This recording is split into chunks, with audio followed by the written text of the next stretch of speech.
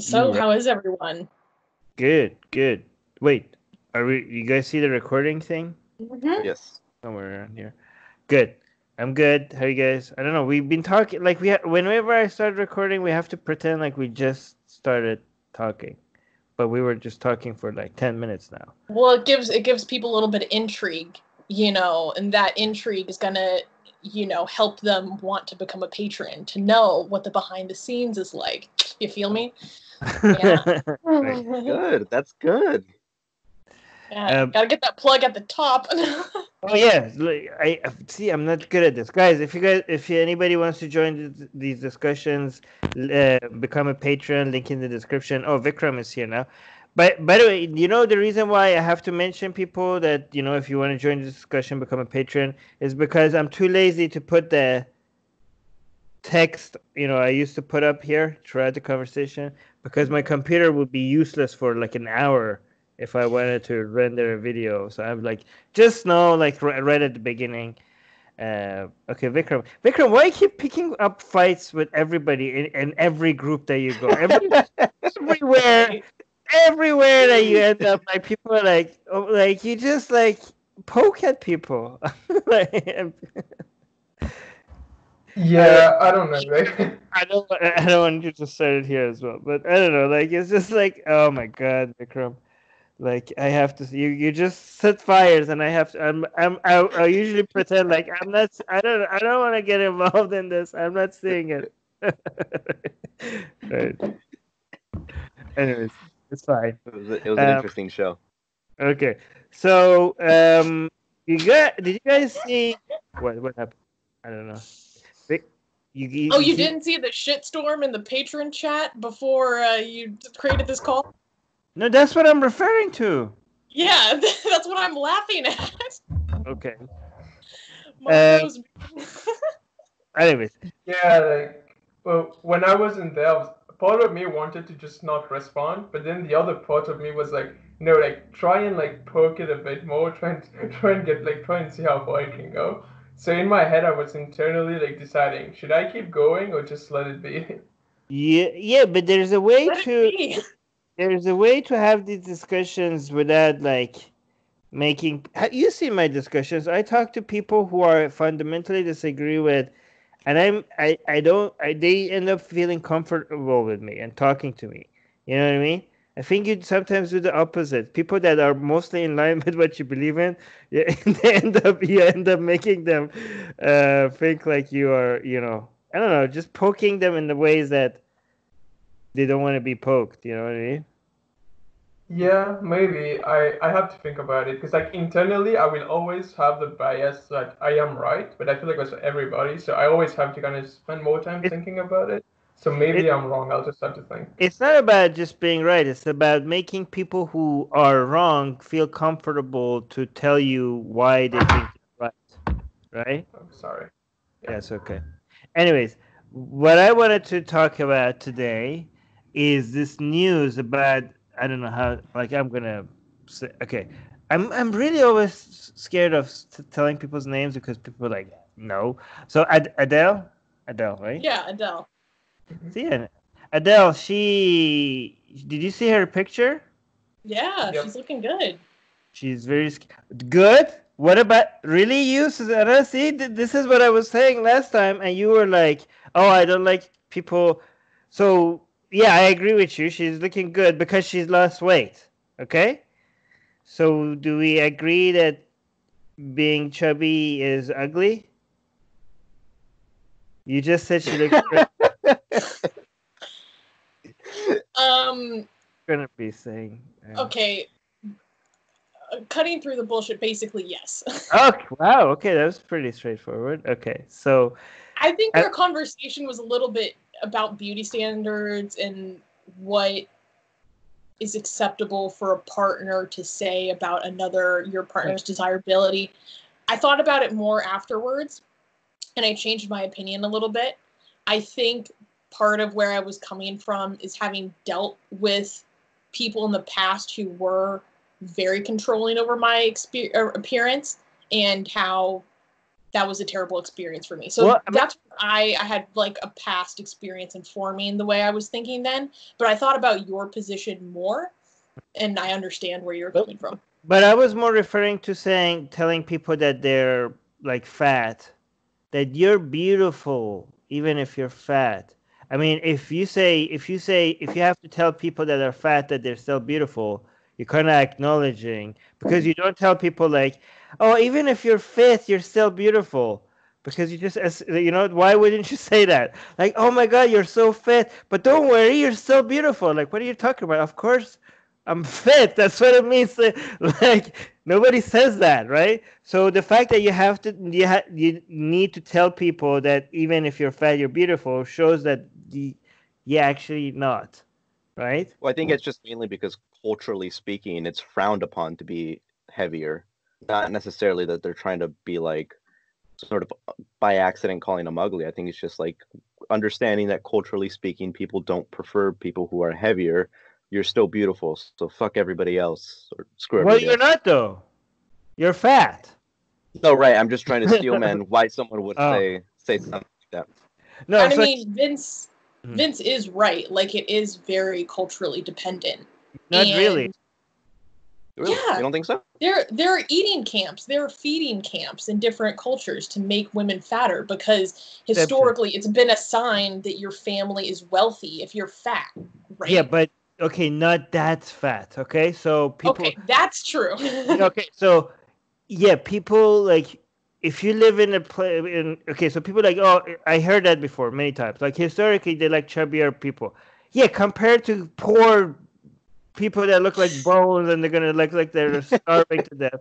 And like, oh my God, like this person is not, And they were talking about like little bit chubby, little bit like curvy. We're not talking about round people, okay? We're not talking people that are like, look like circles, okay? Those people were never attractive ever in history, unless they had a fetish for it, and that's an exception, and we cannot we're gonna ignore that because that's a very small group of people, okay? Yeah, and that's a totally different scenario, anyways. Yeah, but it's the thing is that a lot of people say, and I'm sorry if you're watching this and you're fat. I mean, all of us have something that is not good about us, right? But I'm sorry if you're fat. That's one of the things that is not good about you. I'm sure I have many things that is not good about me, but being obese is not one of them. Okay, but it's other things. But you being obese, that's not good. Okay, and anybody that tells you it's okay, they're lying to you. They're just trying to not hurt your feelings. Okay, but I would say it's not good just on the basis that it's unhealthy. If being fat I know, but I'd actually disagree with you in here then, because if being fat had nothing to do with health, someone who is fat could just as easily be as healthy as someone who is skinny, then to me it wouldn't matter, because there are people out there who genuinely find a fetish in people who are heavier, and that's fine. In the same way that people find a fetish in people that are shorter. I mean, the health thing makes this a lot more important, okay? And when you add the health issue, then it's an easy case to make to like why you have to be fit. But we're beyond that. Okay, I mean, if anybody thinks like, oh no, it doesn't matter if you're fat, and the health things are like fat shaming, you're way beyond like. I don't know if I could even change your mind. Like, of course, being fat is not healthy. Okay, but I would say that even like that's the easy way to get out of the discussion about what reality is when it comes to what we consider beautiful and what we consider ugly, okay? Because you're like, okay, it's unhealthy. Like, okay, it's an easy position for me to take. I'm taking the position of healthy versus unhealthy. I'm making it a little bit more difficult for you, okay? If they were both healthy the same amount, most people, the vast majority of people, consider the fit look more attractive than the fat look. The vast majority. And okay, if you were like, oh yeah, there's some tiny group of people that like it. Well, good luck with that. Good luck. Like, there's way more obese people than people that like obese people. Okay, so good luck with that. Okay, but I mean, people are lying to you. Like, oh, it doesn't matter. You look beautiful. You don't. You look ugly. The reason why fit people look more attractive is because the health is basically signaling health. Okay. Yeah. So it's like evolutionary, like, oh damn, look at that body. This person must be healthy. Those are some superior genes right there. I want to have babies with that, right? So right. So let them know. What are your thoughts on eugenics, huh? No, eugenics. This is the exact opposite of eugenics. I'm talking nature. Like Right. this is So everything that you said, I 100% agree with. If you want to talk about why people find particular bodies attractive, yeah, you can point to the Vitruvian scale, you can point to symmetry, all of that stuff. I 100% agree. To me, it just doesn't matter in the same way that it doesn't matter. Like, for instance, if I were to go out and work out, I know that I'd be more attractive to women because they prefer someone who looks more like not like a stick. It just doesn't matter to me. It's not that big of a deal, and that's the same way I view the fat issue. The only reason why I would advocate not being fat is because mainly for health reasons, and that's just because I care about people. But from from just like a beauty standard, it really doesn't matter to me. But I agree with everything that you said. I think Armin is yeah. like, just go on with that for now. Okay.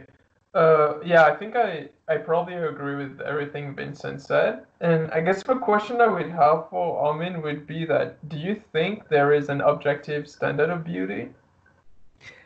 No, but there's a vast majority standard of beauty, which makes it very close to objective, but not actually objective. But what I'm saying is that it doesn't you say it doesn't matter to me, and I'm saying it doesn't matter to me that it doesn't matter to you. This is just the truth, okay? so the thing is that it's fine that you like, okay, being fat makes me ugly. I don't care. I don't care if I want to be ugly. I don't care if I'm ugly. It's fine, okay? As long as you understand that that's ugly, okay? As long as you understand, like, as long as you made choices now based on real information rather than choices based on fake information. If you are lied to, like, oh, being fit is just as attractive as being fat, like, okay, then I'm going to be fat. Now you made a decision that maybe you actually care about being attractive, and you made the wrong decision, okay? But if you like know the reality and like, okay, no, fit is more attractive than fat, but I don't give a shit if I'm attractive. Okay, great. But now you made decisions based on real information rather than to. So yeah. So no, 100%. I completely agree. Right. So I guess for the sake of this conversation, it's just purely like, and we're defining ugly as being unpleasant to the eye for the vast majority of people, right? Right. I mean, okay. Yeah. Unpleasant to the eye or not sexually attractive. Those are two different things. Well, I mean, there are people who are cute that I consider attractive, but I'm not sexually attracted to. Okay, but if somebody is pleasing to the eye and also in the category of people that you're usually sexually attracted to, then they're the same thing. Eventually, I mean, because actually, for instance, the first girlfriend that I had, I thought she was adorable. I thought she was very attractive, but I wasn't sexually attracted to her until like 3 months into the relationship. Why did you start that relationship? Because I thought she was cute. I loved hanging out with her. I had feelings for her, but for some reason, the feelings didn't turn sexual until into the future. You know, you could be friends with people no, but I was romantically interested in her. Oh, like an asexual romantic kind of. I guess so. I'm not asexual. In the community, it's called demisexual.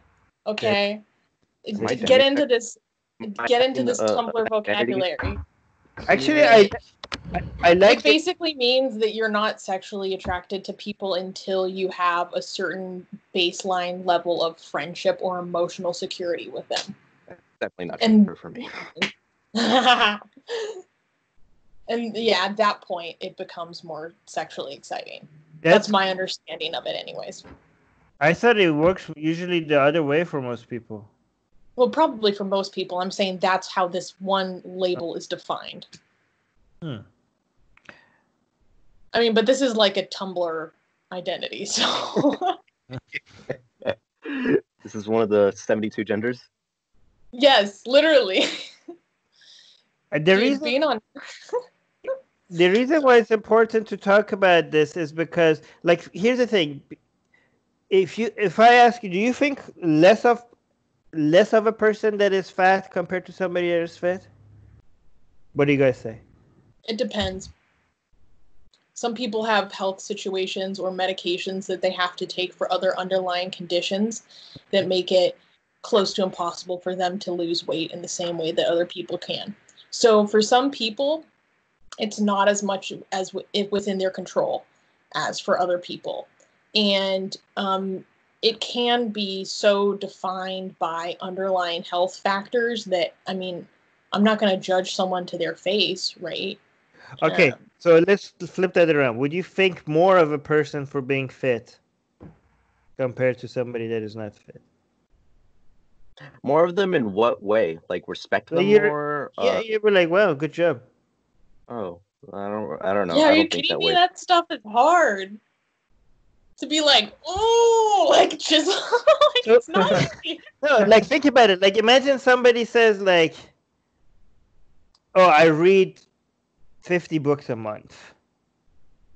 You know, I think more of you because you can. I mean, I can't read 50 books a month. I'm trying to, but I can't. And like, I think I now look. I see you. I respect you a bit more compared to before. That I didn't know that, right? So does that mean that people who don't read 50 books a month, I think less of them? Yeah. Compared to somebody that could read 50 books a month, I think less of them compared to that person, right? But what if you have a disability? What if you just like are not able to read that fast, or you just you're a visual learner? Yeah, there you might have like other reasons why you can't read 50 books a month, including myself. But I still see less of you compared to that person that could read 50 books a month. Like whatever is in your way that you can't read 50 books a month doesn't stop me from thinking less of you compared to that person that could read 50 books a month. I guess I just don't think that way. Yeah. I see myself less compared to that person. You know, like okay, so I was watching the video of this girl who ran 50 kilometers. She's so fit. She does other exercises, but she's just fit, right? And she doesn't run. She's just like, I'm just gonna pick up running right now with no training, and she runs 50 kilometers just with no training. Damn. Like holy fuck! Like I can like how like what? Just because she's just fit. I don't know how she does it, but I'm never gonna be able to do that. I don't know why. She's just genetically probably superior to me in many different ways, and she just dedicates a lot more time. But I see, like in that department, I think less of myself than her. So if I see less of myself compared to her, I see myself like less of a person. Then I would do that with other people as well. Not, you know, like why would I do it with, like why would I have that judgment on myself compared to her? But with other people, like, oh, I'm not going to be judgmental. Of course I'm going to be. And people that say I'm not going to be judgmental, they're so full of shit. You're judging people the very second you lay lies on a person. You're automatically judging. You can't stop judging. You're like try not judging. It's impossible. I view people less on specific attributes. So if someone who is buff, right, at those parks that they pull up, whatever. If I see someone that's really buff, I'll think more of them when it comes to their health and their fitness, of course. I'll think less of them, interestingly enough. I think less of them intellectually, because I associate people who are buff with being dumb as well. Mainly probably because I subconsciously think that they're spending so much time working out that they don't spend any time reading or anything like that. But I don't think they're a better person. Like I don't think they have more value than I do. Yeah, but you're passing judgment. Yeah, I am. Whatever judgment it is, you're still passing judgment. I mean, you don't think they have more value, but you actually assume they have less value because you just judge them to be less intelligent. But that depends on whether or not I'm associating intelligence as part of the general equation for value. I view value as just, generally speaking, anything with the ability to have conscious sentience has the same equal value, and however they choose to change their attributes is up to them. Wait, so you're thinking like everything... for instance, I'm genuinely thinking of becoming a vegan because of that. So you think that... No, okay, that doesn't make sense. How do you define value? Okay, so because treating people equally and giving people the same rights should not be dependent on their value, I think. Like, what should it depend on? Their capacity to experience pain or pleasure. Oh, I guess I was using that synonymously. Why? If you can feel more pain, you're more valuable? Oh, no. I mean, I guess I'm just using a more colloquial word for value. I wasn't... Value, if you want to define value, is about worth. Mm-hmm. So you have to be able to give something or do something to be valuable. I mean, a bunny cannot be as valuable as a scientist. There's no way. So do you think a bunny has worth in general? Yeah, they're for eating, but like, really not on its very own. I mean, some value based on its ability to feel pain. No, and I don't think treatment has nothing to do with value. Treatment, like if you have zero value and you can still experience pain, you should be protected from pain. I have a question. Accidentally give it value? No. Why would it give it value? Why would it give it value? In fact, it's negative value. In fact, it's negative value because you're making me, instead of contributing, you're making me have to protect you. So you're actually negative value. But in order to think that something is worth protecting, it must have value. No, I just don't want you to you have negative value because you're contributing nothing, and I have to save your ass. So you're taking value away from us. It has no value. Why would you save its ass? Because I don't like pain. But you're not the one feeling pain. I am. From your fucking... The bunny is feeling pain.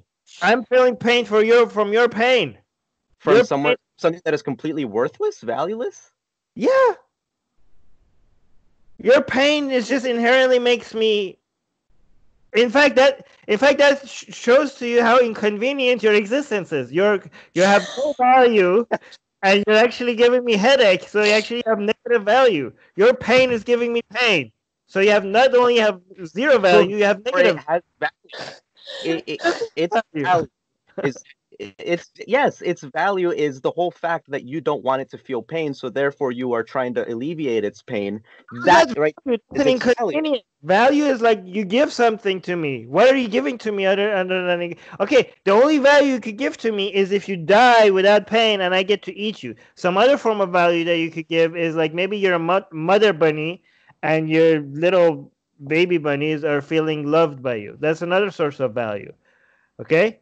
Those are sources of value. But the fact that you're making me upset over your pain, that's not a value. That's an inconvenience. That's negative. That takes points away from your value. You don't have value for me to want to protect you. But go ahead, sorry, sir.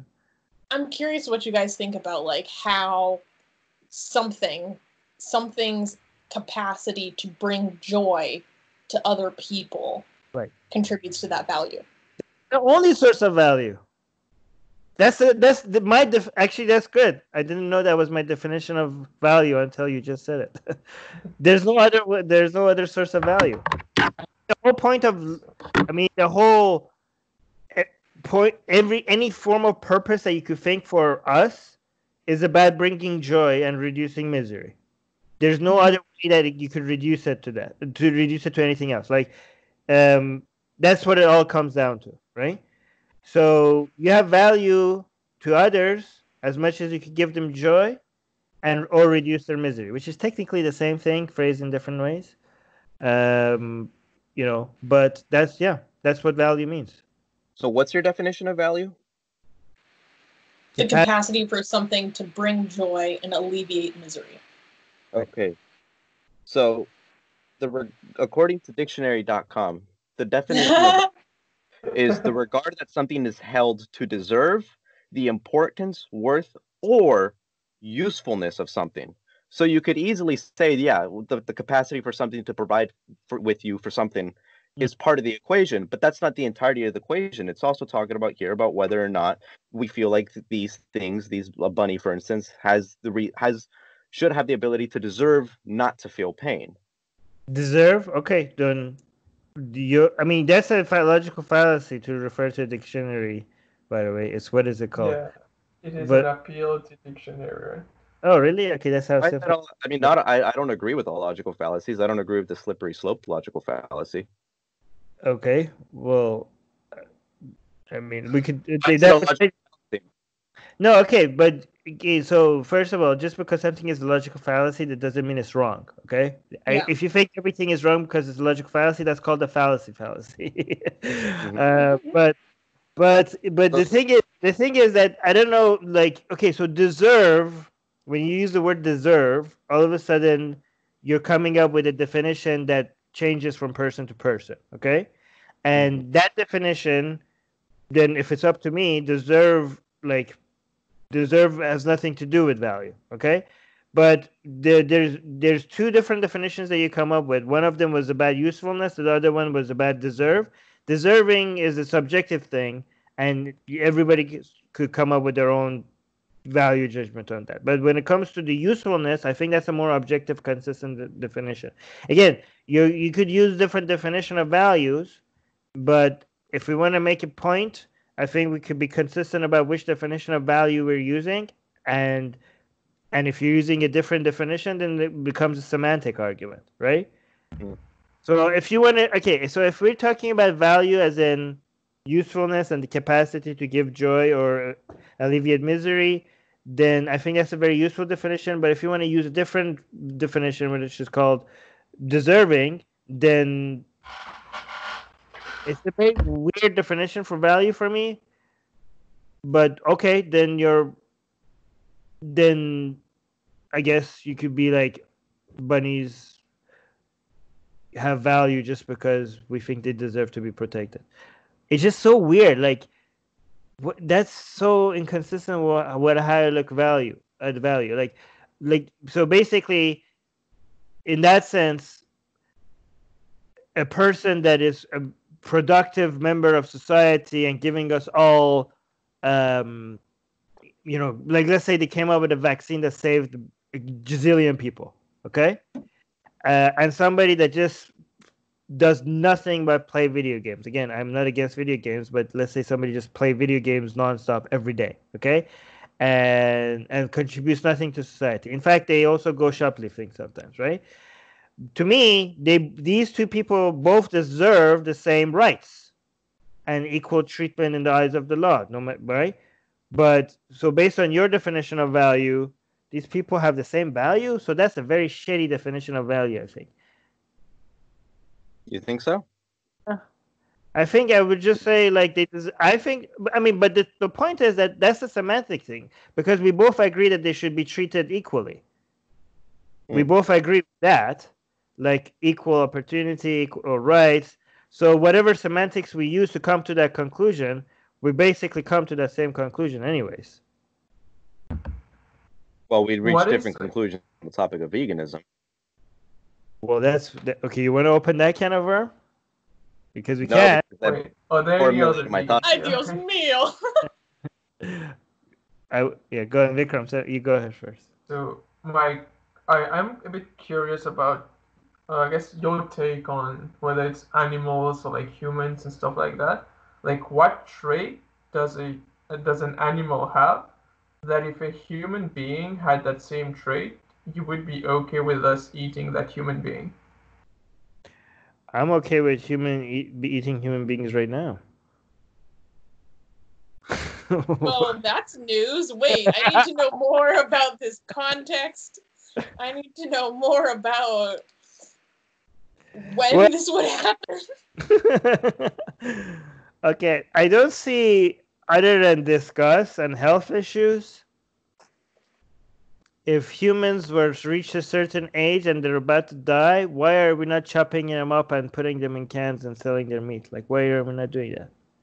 I mean, it's disgusting. That's why we're not doing that. But if that disgust wasn't there, if it wasn't disgusting, emotionally, like, wouldn't it make us like go like, ew?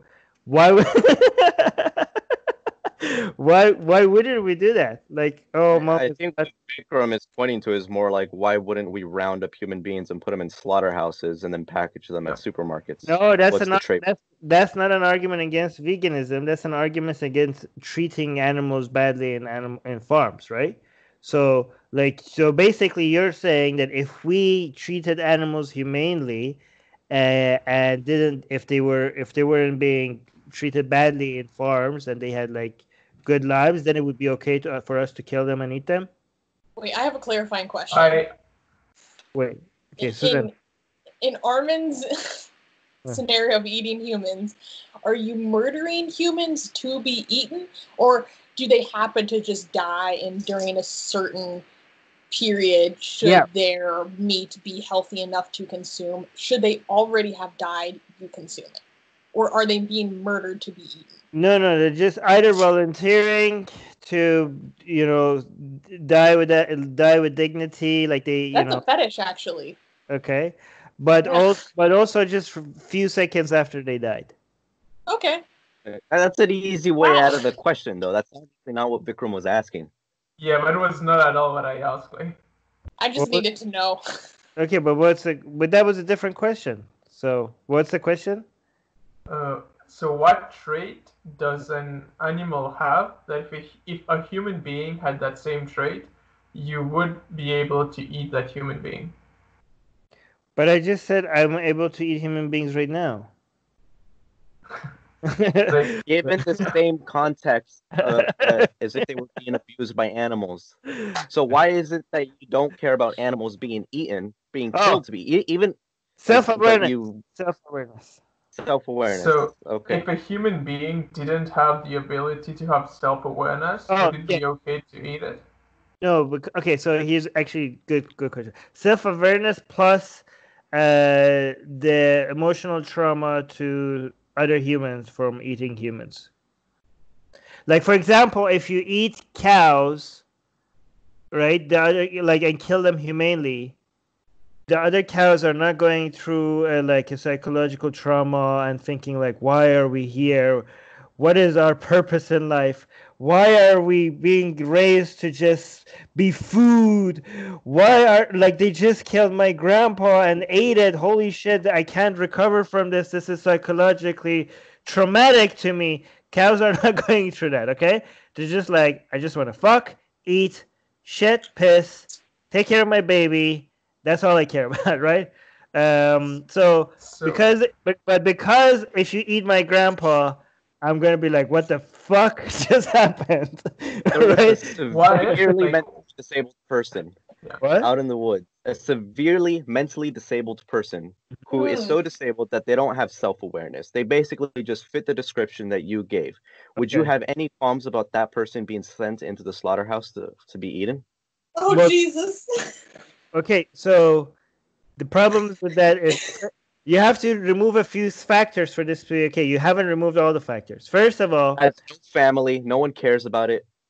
No, people are still going to be grossed out by the fact that I ate a human. I ate a homeless person. No, but would it be okay for you to eat they wouldn't be icky. They would be shocked. They're like, Armin just went in the woods and ate a human. They're like, what the fuck is wrong with that? Like, the psychological trauma to the humans is way beyond, for some reason, way beyond. No, it would be you. What? The only person in this scenario, the only person that would know about it would be you and the one person who wants to eat that guy. What about the disgust that is wired inside my brain for about eating other humans? I mean, part of moral progress is getting rid of the ick factor in moral situations, don't you think? Yeah, but I do have the ick factor. Like, it's wired in my brain. Like, it's like the same as you're like more consistent. No, that's bullshit. Like, you can't just remove my ick factor because that's part of the morally consistent means you should ignore your feelings. That's bullshit. So basically, you could say okay, Armin, you're straight, but logically, women and men are equal in every way. So why not go fuck a man? I think a better example would be like you have the ick factor against wanting to try it out. What? I mean, I can't remove the ick factor. You're like, oh, but there's no. You have to be morally consistent. There's nothing different. You know, these people are the same value, and I'm like, I just grosses me out. Like, what do you want me to do? I just don't like it. Well, what do you have to? What I can? So, okay, so you want to? Okay, here I'll fix it. Ick factor. I'll fix it for you. Okay, let's say there's no judgment from society. Okay, this person is not self-aware. Nobody's gonna miss this person. I have no ick factor from eating a human, okay? And there's no health issues from eating a human. Then okay, fine. I'm having a barbecue, but I'm also have to be there. Yeah, I feel like most people on Earth wouldn't have those standards. Like, No, what are you talking about? People have those standards because of that ick factor. But in this scenario, we're assuming that we remove the ick factor somehow, magically somehow. Then of course, why not? That if most people saw what, like the meat they are eating, what it had to go through, most people would go vegan. It's just that when we eat, we separate what we see on our plate with the actual animal who had to suffer for all these months. You can say the same thing about a heart surgery and a childbirth. You don't eat a child's heart, right? No, but no, you listen. I'm saying I've seen a heart surgery. Okay, I've been in a surgery room. I mean, it's not. A lot of people are going to be like, "That's disgusting," but it was a very good thing that it happened, right? A child was even more disgusting. It's good for the child, but you're like carrying. No, I'm just saying this because the process of something is disgusting. That's why they don't show the mother of a child that is going through a heart surgery. Like, hey, come look at the heart surgery. Like, you just like. I don't want to see it. I just want the results, okay? The results is good for me, right? So you come in like, oh, it's disgusting. Oh, well, I don't want to see it then. Just give me the fucking burger, right? So I don't want to see the process. Well, okay, yeah, the process is disgusting. So why should I see it? Like, it's like on one side you're carrying something that might be disgusting. The process might be disgusting, but it's leading to the child feeling better in the long run. Yeah. While with an animal, you're killing the animal. It's a burger in my tummy, right? Yeah. So the end result is also very good. The process might be disgusting. Here's what you guys are missing. I'm trying to see. I can't pinpoint exactly the name of a fallacy that you're commenting, but if I'm not mistaken, you're shifting the goalpost. I'm not. I have to check. I have to check if it's the right name. I'm not sure right now. How am I shifting your goalpost? I'm being very consistent. I'm just okay. The point that you guys the whole animal rights should be about. This is why everybody is missing the point about what activism for animals should be. And I think if we had focused all animal rights activism on this, a lot more animals would be right now saved. Okay, the focus should have been on reducing the mistreatment of animals before their slaughter, and killing them in humane ways. Okay, and this would have been so popular. Okay. This is the whole vegan thing. I think as movement has been very bad for animals, right? I think animal rights activism. A lot of people have washed their hands off of animal rights because the whole movement has been about stop eating meat, and good luck with that. Okay, but if it was about, think about how the movement would have been so much successful. Like these big corporations that you already all hate and would take every opportunity to be against. They're mistreating these animals. Look at the cages. Look at the way they're treating them. Let's go lobby the government to put tougher regulations on big corporations to treat the animals better. People are like, yeah, I'll be on that. Like, don't vote for this politician because she's, or McDonald's. Let's petition McDonald's to not buy meat from farms that are mistreating the animals. You know how many people would get behind that? But right now it's hard to get people on the side, like, to care about animal rights because they're just so scared that, oh, you're gonna call me evil because I eat chicken. So people are like, okay, animal rights, I'm running the other way, right? I just think that so many animals would have had so much more. Again, here's just like when it comes to environmental issues, a lot of people are like, oh, I'm gonna walk instead of like taking a cab, like I'm gonna recycle, which is all fine, but these things don't move the needle as much as you could have, like if you spend the time that you would have saved taking a car instead of a bike to actually do something to lobby the government to put more regulations on carbon tax or all these giant ships that are responsible for most of the carbon emissions and stuff like that. I think you would have moved the needle. Like changing personal habits just doesn't really move the needle as much as you could have done if you actually done activism and get the right policies passed. That's I don't know. So you said originally that you were. Oh, right. Go ahead, Vikram. Yeah, I just wanted to say that I'm not really sure if you're correct on that, because based on what I've seen, veganism is at its most popular right now. Like a lot more people are going vegan, and there are a lot more vegan options like Beyond Meat, Impossible Burgers, and stuff like that, which 5 years ago did not exist. And when it comes to like things like McDonald's, there are plenty of campaigns against how McDonald's treats, how they handle the processes inside.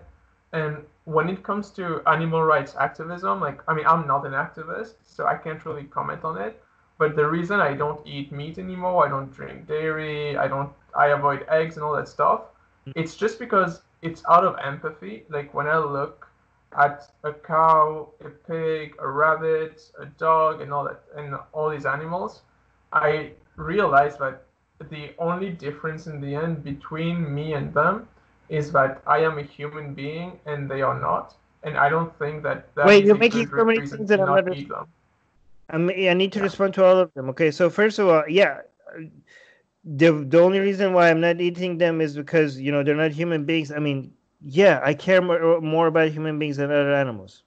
That I'm wired to think like that.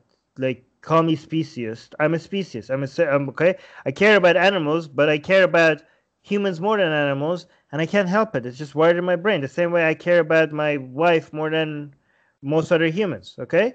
The same way I care about my family more about other humans. It's just is, okay.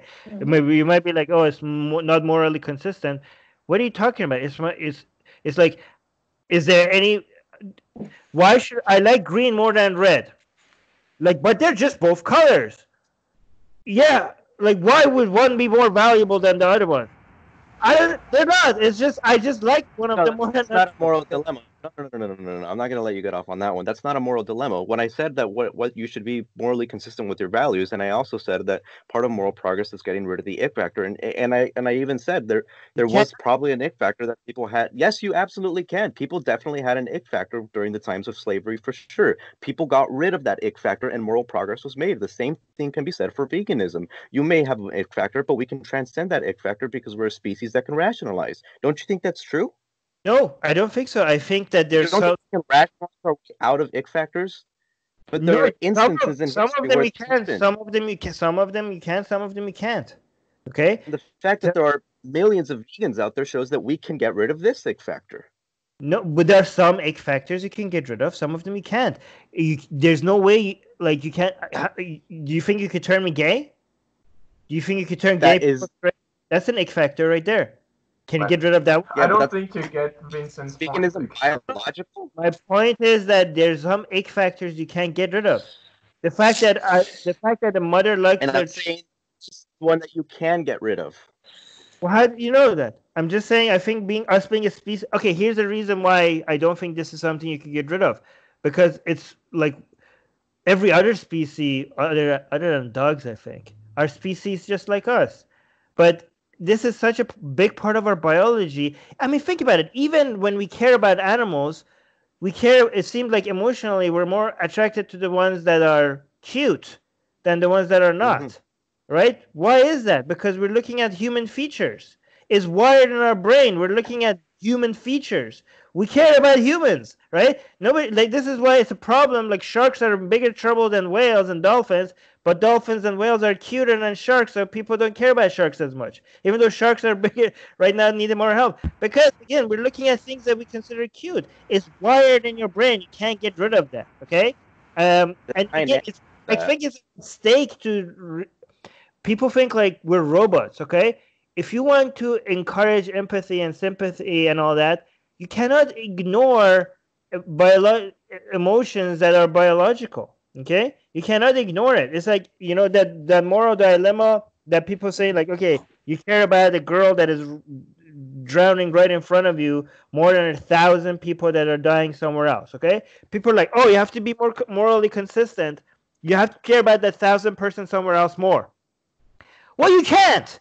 Okay, you can't, and by trying to, because you see somebody in front of you, your emotion, the proximity makes you care more about it more. Okay, you want to act like a robot, you want to act like a computer. You're gonna force people like, no, you have to care. Think about how exhausting that is to all of a sudden care about the thousands, hundreds of thousands of people that are suffering everywhere. Do you think anybody has that much emotional capacity to all of a sudden care about 1,000 people as if they were all dying right now in front of them? They're not going to have. So what are you going to do by trying to force people, or to try to not force, but push people to be morally consistent? You're going to No, hold on, let me finish. What you're going to do instead is you're going to exhaust them trying, and they're going to say, fuck it. To be consistent, I'm not going to care about that 1,000 person. I'm not going to care about this one girl that is dying in front of me either. Instead of like encouraging that, being consistent with 1,000 people somewhere else, encourage more of that one. Okay, if more people cared about one person, only one person, and did something about that one person, instead of not giving a shit about anything, we would like just do that. You know, you would be fine, right? The world would be a lot better. Like if you just go from not caring to care about fucking anything. If you could get people to just do that, then you're making a lot of progress. If you were like, no, you have to be, everything has to be calculated, and this, how could you do, you know, how could you care about this? Well, I'm a fucking human, and my brain is not an algorithm, and I just don't think like that, and I don't feel like that. If you want to encourage a better world, you have to work within the brain that we are given, and you have to see what works, what messages will resonate, and what will make people care. Okay, if you seem to be denying. Okay, I'll let you finish. One last thing. I'm just looking at pictures of burgers right now. But the thing is that, okay, so yes, vegans are growing. Okay, but I'm talking about. Nobody's denying that vegans are growing more than ever before, but again, that number is much less than the number of people that you could have reached if more of these vegans were like, hey, go vegan if you want, but hey, if you also want to fight for, let's say we cannot unite on, like, you're a meat eater, I'm a vegan, and we're not going to work together on this, but can we work with each other on removing, you know, making the conditions better for animals? Can we work with each other on that? To be fair, some vegans say yes, okay, we can. But a lot of vegans are like, fuck no. Either you don't eat meat or fuck you, right? I'm not saying all vegans are saying that. I'm just saying that, and I agree with Vikram that there are some animal rights activism that are focusing on making better conditions, but I'm just saying this all or none attitude for a lot of vegans have lost a lot of allies. I'm not saying you're giving me examples of people that have done that kind of activism. I didn't say that kind of activism has never been done. I'm just saying a lot of potential allies to make better conditions for animals have been alienated because of this all or none attitude. Okay, so on the first thing that you mentioned originally, where you talked about the psychological experiment that people have, where if you care more about the little girl drowning in the lake next to you than you do about 1,000 people suffering. Yes, that's perfectly true, and I'm not saying that you're going to immediately, at the snap of your fingers, get rid of those emotions. Those emotions are built into us from millions of years of evolution for empathic reasons. I'm not denying that. What I'm denying is that we don't have the capacity to be able to rationalize our way out of that, we can change our reactions towards those types of situations. Can't we? Yeah, we can. Exactly. So we can change our reactions to the ick factor that we get from not wanting to eat meat. And on to your second point that you mentioned recently. Yeah, go ahead. So okay, don't forget what you're gonna say. Here's what I say we can do when it comes to being more consistent, morally consistent. We could do that better from a top-down approach rather than a bottom-up approach, right? For example, here's an example I give, right? Let's say you're a mother who ISIS. Are you here? Okay. Who ISIS killed your child. Okay. And now we get an ISIS member, just an ISIS member, not the same ISIS member that killed your child. But I'm going to advocate for don't just kill them, don't execute them, court, hearing, due process, all of that. Okay? But the mother is like, what the fuck are you talking about? These motherfuckers killed my child. Do you think they had a court for him? Do you think, they burned him alive? Burned them alive right now. Why? Like, oh my God, we're hiring a lawyer now to defend this ISIS member? What the fuck is wrong with you? These people are animals. They have no rights. And do you think I'm going to be not understanding why a mother of somebody that was killed by ISIS would say stuff like this? I'm going to be, of course, I mean, I'm not going to be like, no, fuck you.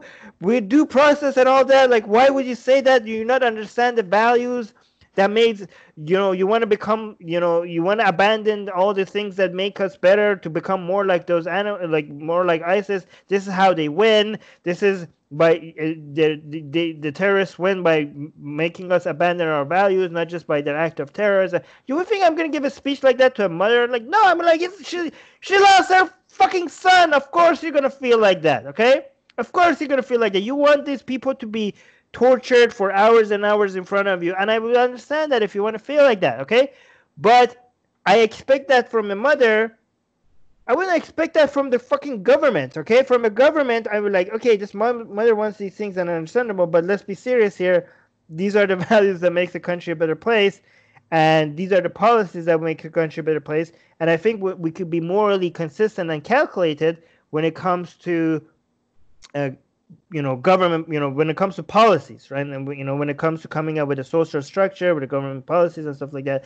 So I think the expectations that you have from humans, I think those kind of expectations I expect from like an organized body and a structure and a government and policymakers and stuff like that. I do not think I do not expect that from people, okay? And even if you can, what? Very grim view of human nature, because I mean, people like Steven Pinker, Paul Bloom, Jonathan Haidt would disagree with you on this one particular case. Oh wow, okay. Appeal to authority. Sorry, I don't mean to do that. No, appeal to authority. This is you. This is the problem with people that only hang out with intellectuals. They overestimate human capacity. They overestimate how humans think and operate, because they don't hang enough with dumb people, and they underestimate. Not just dumb people. They underestimate how most people think and how most people operate. Right? I mean, like, I had a question, like, just to bring it back, like, more towards you. Like, what would you need to see before you would go vegan? Like, what evidence you've shown to you would convince you to go vegan? Self-awareness. And self-awareness in animals that we eat, and also psychological trauma to the mere knowledge of other animals by the fact that the other animals are being eaten. Well, like animals. Here's for example, here's what I think should be a crime. Like, for example, when a mother cow is separated from her child, there is psychological trauma there. Okay, a mother cow, when you take her baby away from her, they both are experiencing trauma. That should be illegal. Okay, but a mother cow doesn't really give a shit about the other cows next to her. If you take them away and they're missing one day, unless she's not gonna be like wondering what the hell happened to Joe. Is he okay? Like, did they eat him? Is he alive? I'm not gonna wonder about those things. Okay, so that's not So those two things will make me change my mind. If you could show that psychological trauma happening among all these cows because they're seeing like what happened, like they're like demanding to know what happened to the other cows that were missing, and if they find out that they were killed, they're gonna get like depressed or something. or if they're just thinking, like, if you show me that cows are like, what are my dreams for the future? Who am I really in this world? What is my purpose? Am I just meant to eat and fuck and then become someone's dinner? Is that a sad existence? If you could show me that cows are thinking like that and this is something that is important to them, then I'm gonna be like, okay, we shouldn't eat cows. But how could we show you that? Like, because unless the animal comes up to you and tells you, like, in English that, hey, I feel this way. Like, what exactly would you need to There's a lot of studies on that show. Okay, this is getting very technical, but you could go look at the research on what goes behind determining self-awareness. I'm looking at the research right now, and it seems like the consensus is that cows feel sadness, grief, PTSD, even joy and happiness. Oh my God, you're not listening to what I'm saying. Of course cows feel that. Do you think I don't think cows feel depressed, sad, and happiness? Of course they do. Do you think a cow is not... I'm talking about self-awareness. Do you think a cow is not happy when they're fucking another cow? Of course they're happy. Do you think a cow is not depressed? Do you think a cow, when you put like a hot rod next in their butt, do you think they're not feeling pain and sadness and misery? Of course they are. That's why you shouldn't do those things to them. I'm talking about self-awareness, okay? Here's the thing. It's not a crime to take away something from somebody that they never even appreciated having, okay? A cow appreciates not being in pain, okay? So if you put a cow in pain, then that should be a crime. It should be illegal. You shouldn't be able to torture cows, okay? But a cow has no appreciation or understanding of existing, okay? A cat doesn't know that either. A chimpanzee does, an elephant does, a dolphin does, a crow does, humans do, but a cow or a cat doesn't. A cat, for example, knows that other cats exist. A cat knows that its tail exists. A cat knows that milk exists. But it doesn't have any understanding of me. It has no perception of I as an entity. Okay, the concept of I and me is foreign to them. So taking away something from them that they never even knew that was there is, you're not taking anything away from them. They did, you know. You could argue. Here's how you could argue. If you kill a cow, you're not taking. Their life was not something they were appreciating. Okay. So you didn't take away their life, something that they knew they had. So that's not a crime.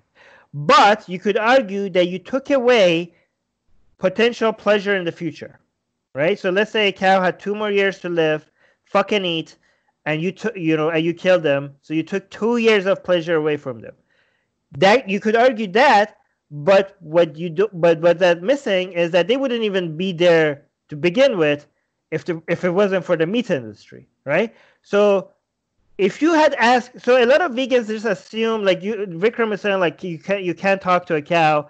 So, but I'll tell you back on that. You can't talk to a cow either. So hold on. If you ask me, Armin, choose between these two options. Either you never exist, you're never born. Okay, option 1. Option 2, you're born, you have delicious grass. You get to fuck sometimes, you walk around sometimes, you enjoy the sunshine, drink water, and you become someone's dinner by age, I don't know what, 30 in human years, okay? Which one of these two options you would pick? I'll go with option 2, okay? So a lot of these, if that's my choice, I'm not saying that's the cow's choice, but you guys are assuming that would not be the cow's choice. But a lot of these, if you have good conditions for the cows, a lot of these cows owe option 2 rather than option 1 because of the meat industry. And if you take the meat industry away, they would be stuck with option 1 of never existing. And you can tell me that you know that that's the option that they would have picked if they had the capacity of choosing. So maybe we should eat more meat so that more cows could actually experience life. Just earlier, I asked you what would you need to see before you would go vegan, and you brought up psychological trauma, but then Vincent showed you examples, like evidence of cows experiencing psychological trauma, and you switched to self-awareness. I was specific. I was very specific, okay? I said psychological trauma from Did I just say, like, you have to show me that they experience psychological trauma? Do you think I don't know that animals can experience psychological trauma? I said psychological trauma from knowing that, thinking about, hey, what happened to the other cows here that are missing? What was happening to them? Are they being eaten? This is emotionally devastating to me. That is the psychological trauma. Yes, cow. Okay, here's the thing. If you take a hot rod and start poking cows with it, they're going to experience psychological trauma from that. That's why you shouldn't not go and poke cows with hot rods. Because that will give them psychological trauma. But cows are not going to experience psychological trauma from noticing other cows missing around them and not knowing what's happening to them. That's not a psychological trauma that they're going to experience from that. And that's why that shouldn't be a crime. You should just try to avoid pain from cows, because that's what they appreciate. They appreciate not being in pain. They don't appreciate being alive. They don't appreciate it. They don't even know that they're alive. Okay? So you're not stealing anything away from them. Do you care that they're being treated unfairly? That's just a quick yes or no question. Well, I'm not going to give you a yes or no, because what do you mean unfair?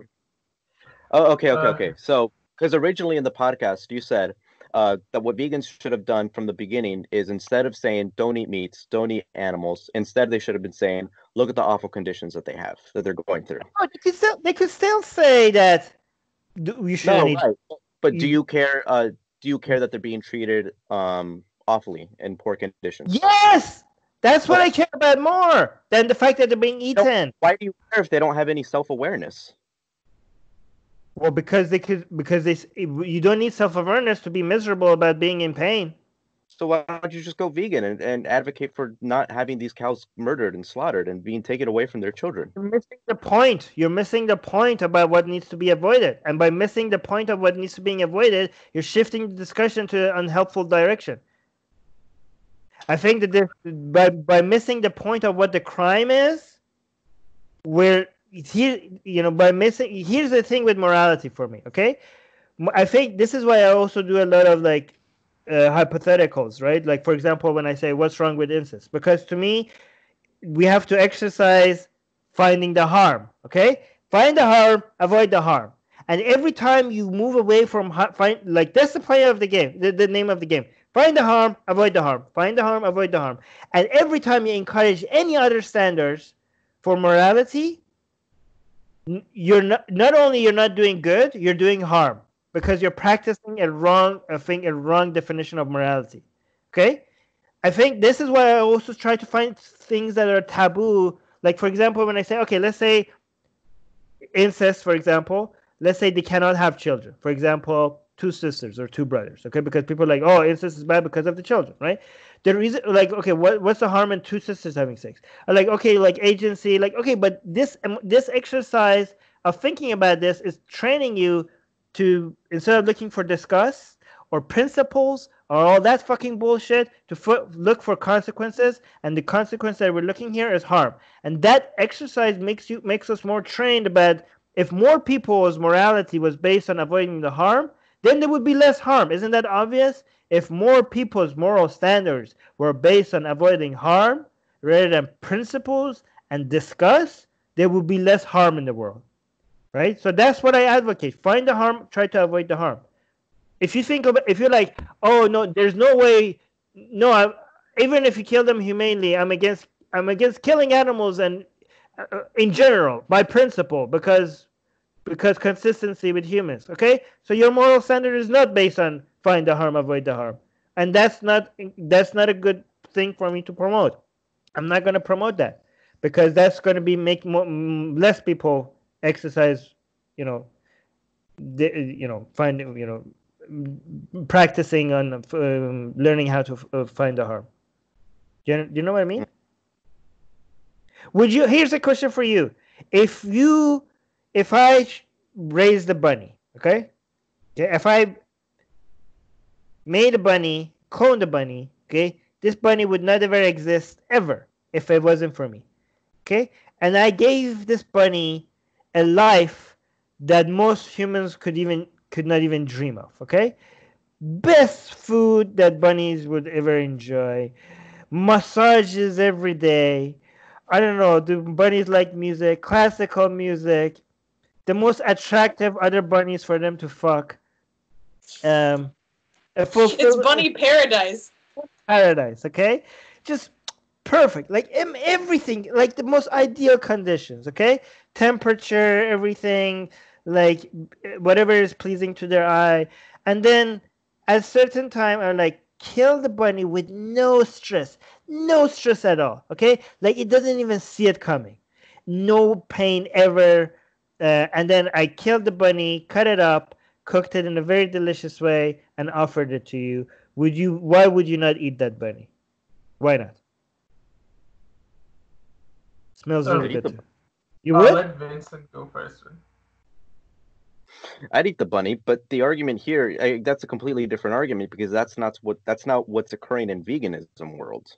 Okay, so if you agree that there's nothing wrong with eating that bunny, then we should. This bunny would have never existed, right? Yes. So my point is that that's what we should focus on, to get more farms to that conditions where animals are not suffering.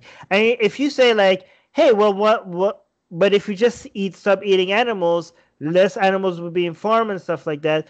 But the thing is that you're losing people. That's not the case. That will only be true if you didn't notice the PR nightmare that would create. You're losing a lot of potential allies by focusing on the wrong goal.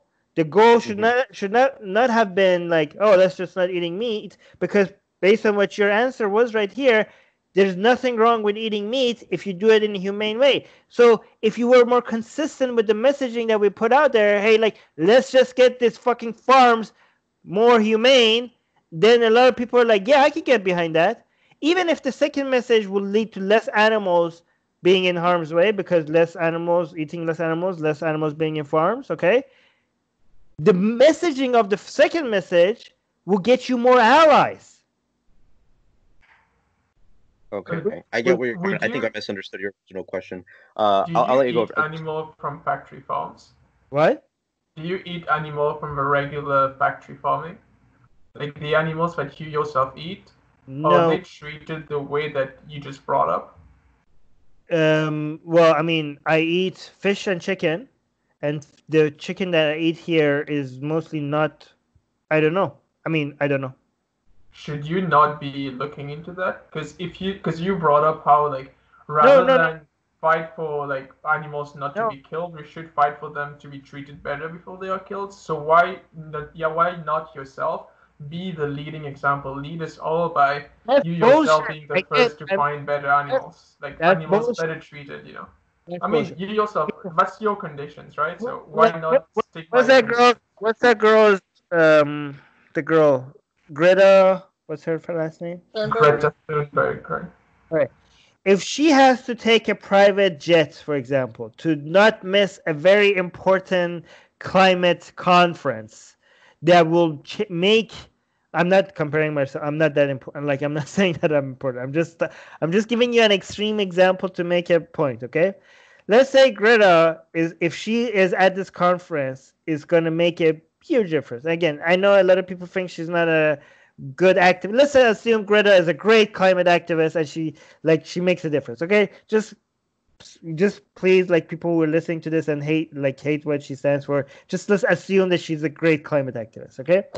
But if, let's say, her presence as a conference is going to make a huge difference in policies, in funding, in more countries listening to it. But to make it to this conference, she has to take a private jet, okay?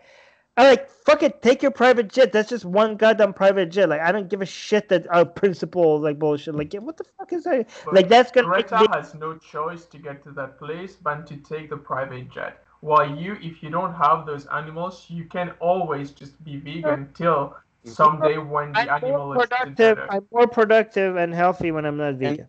And I think that also sort of debunks. Really quick, I think that also sort of debunks your original thought experiment that you gave to me, because I misunderstood your question. I thought there would have been no choice, but I would have easily said, no, the bunny doesn't need to die. It doesn't matter. I would say people have a choice in this situation, so that's why I don't think your argument stands. I don't understand. What do you say? Because when you originally asked me, this scenario with the bunny, right? And I said, well, no, because I misunderstood your question. But I think instead of what I would have said is, well, why can't we just strive to make sure that the bunny doesn't even die in the first place? Why does the bunny need to die just so I could have a delicious meal? I have other options. I can easily go vegan and still get the same nutrients that I would if I were to just... The bunny doesn't have to die, but I really just want a bunny. I just want to taste the bunny. And there's nothing wrong with, like, if I kill it in a humane way, there's nothing being reduced from the bunny. What's wrong? Its potential future life is being reduced. It's taken away. Yeah, but what if I raise it only to eat it? So it wouldn't even have the life to begin with if I didn't want to eat it. If I didn't want to eat it. Yeah. I mean, I would still argue that the bunny should still be able to live. You have the opportunity not to eat it. You have the opportunity to eat other things. But there's no reason why it needs to suffer. Yeah, we don't. It doesn't need to, but there's no reason also why not to kill it. Well, the only reason why you want to eat it is because you want to have a delicious, nice meal. Yeah, that's reason enough. That's good enough. And I would make the argument that reason is not good enough to overvalue, to be valued more than the bunny's life. But then it just goes back to what you originally said. The bunny has negative value. No, bunny wouldn't even have a life if I didn't want to eat it. I only raised it because I want to eat it. But that's okay. That's not what's going on right now in the... No, that's exactly what's going on. Do you think factory farms would have raised chickens because, like, if there was nobody eating them, the only reason why they even have a life is because people want to eat them? They wouldn't exist. They wouldn't exist. Yeah, that's a huge problem, like, because the amount of animals that are, I guess, created in the animal industry is so huge. Well, and it doesn't help to contribute to the ecosystem. So if we were to free the animals, a lot of them would die. But in the long run, it would become at a healthier rate.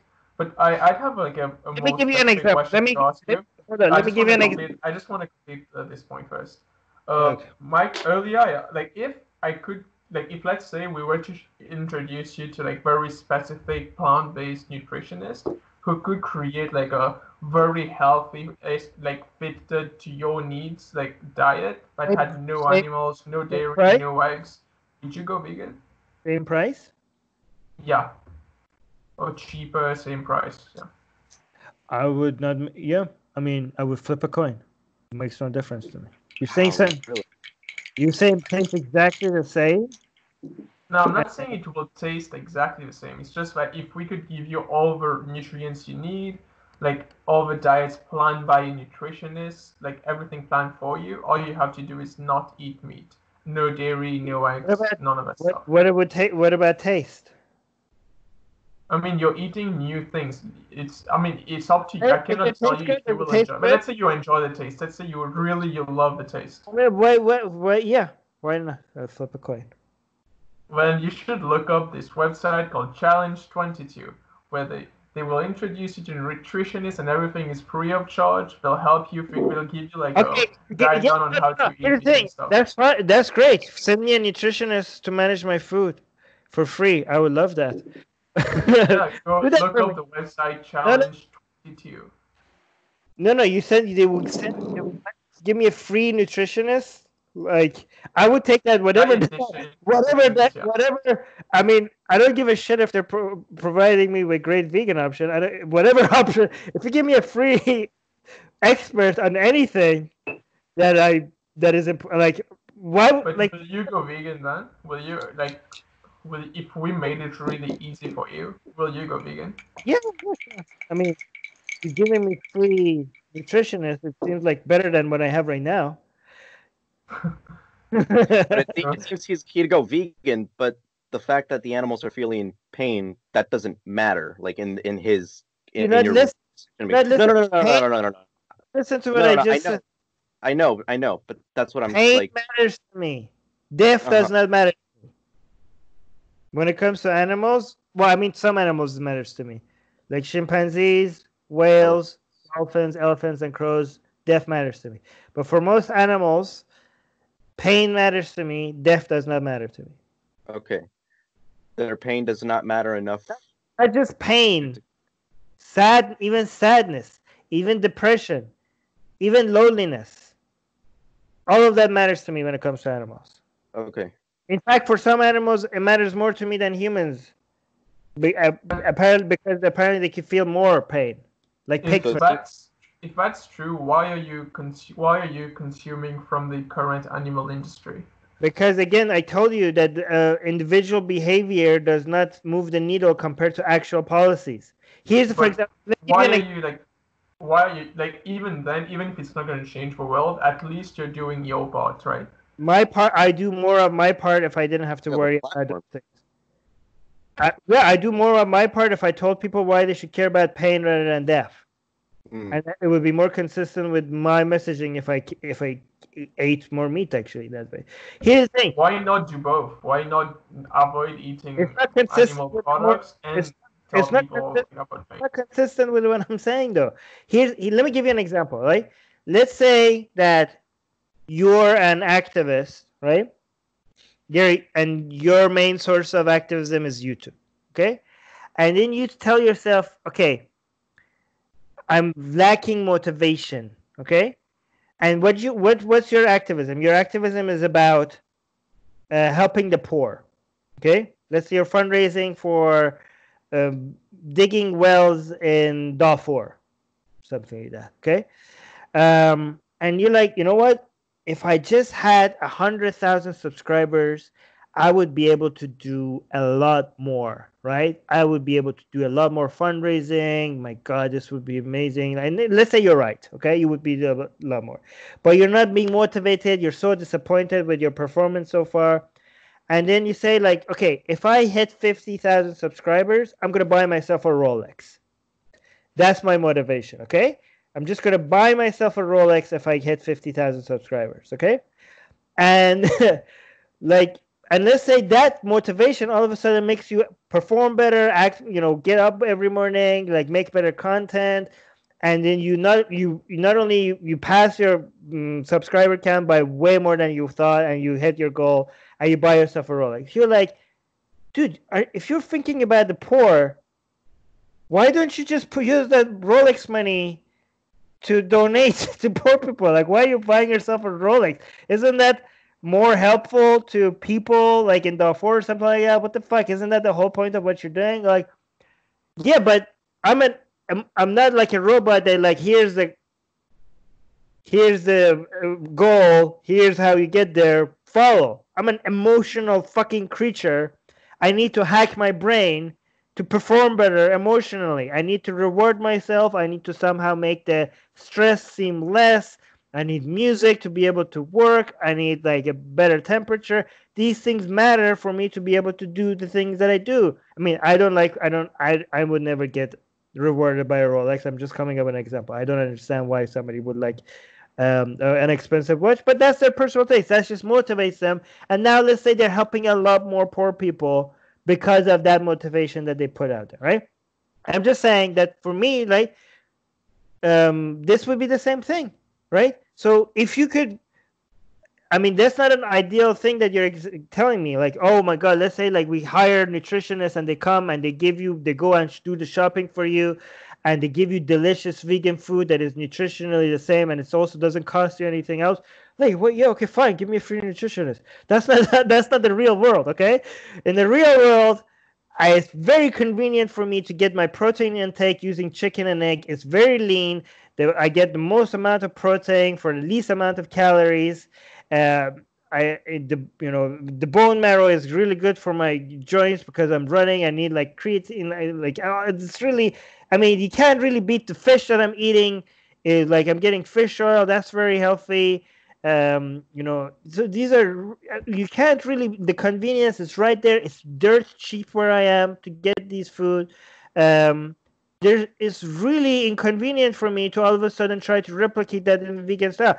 But if you said, it's really easy to get alternatives that are plant-based. He can't get his protein shake during quarantine. He can't get it. No, I have my own. I have my vegan protein shake. I just had it before coming here. No, it's not. No, but he can't get it shipped to where he is. He's suffering. You don't know the struggles he's going. I mean, come back to Vancouver. I mean, if you want to send me a team that does that for me, that would make it very convenient. But I'm just saying that's not a very ideal scenario, okay? I mean, you can't just fish oil. Like really, you know how much I missing out of fish oil? I have a plant-based oil thing that's exactly the same to fish No, oil, except it's from okay. plants. Okay, you're not. Yeah. Are you actually a practicing vegan? I'm curious. Who are you talking to? You. Yeah. Oh, okay, interesting.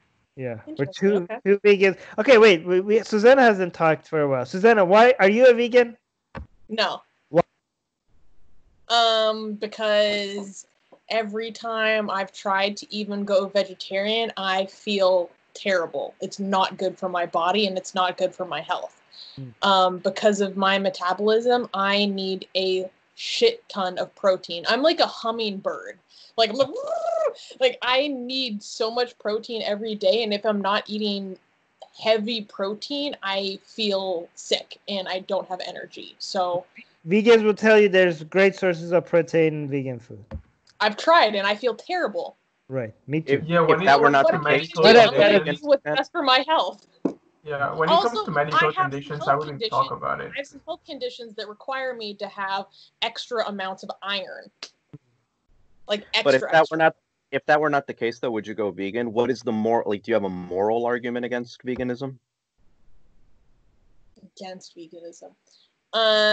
Well, for myself, I mean, just to expose myself, this is like the one thing I let myself be completely selfish about.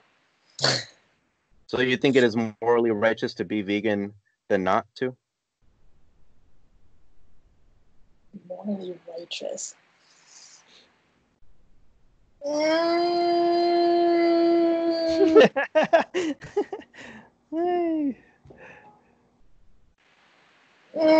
I hate that word righteous. I just get so. It is more ethical. How about that? I know. I know. Tough spot putting. This goes back to what Armin was saying at the very beginning of this podcast. Do you think more of a person when he goes up to you and tells you, I'm a vegan? No, I think less of them because I think they're virtue signaling and gonna make my life hella annoying. I've dated vegans; it's the worst. No, what if? Okay, let me fix that for you. What if you find out they're vegan without them telling you, or you just ask them, and then they tell you? I mean, that's fine. Good for them. No, it's not fine. It's not fine. Do you like? I'm not just saying if it's fine or not. I'm saying, do you think more highly of them for the being vegan? I mean, in practicality, I do not think more highly of them. If I was going to think about it in this grand ethical way, where all of these conditions of the basics of our of pragmatics and what our lives are really like and who can actually attain this level of veganism and health conditions, if all that was wiped away, I would probably think more highly of them. If all of those, but there are so many confounding factors. There are so many confounding factors in just the pragmatics of daily life that I don't think about it that way. And yeah, it's so expensive where I live to be a vegan. It's extremely expensive. So really it's a luxury. Here too. Here it would be a lot more expensive for me to be vegan. Guys, you have no idea how. Where I am, you guys, it's not hard, but I'm in Vancouver, so like, yeah. I'm in the Philippines. You have no idea how fucking dirt cheap it's to get chicken and eggs here. It's like it's really, really cheap. But here's another thing. I have a question. Can I answer the same question that Susanna just answered? Can I just ask a question on what you just said? Let me just answer. Okay, fine. You go ahead. Let Susanna speak. Wait. This is my drawing of you eating that chicken.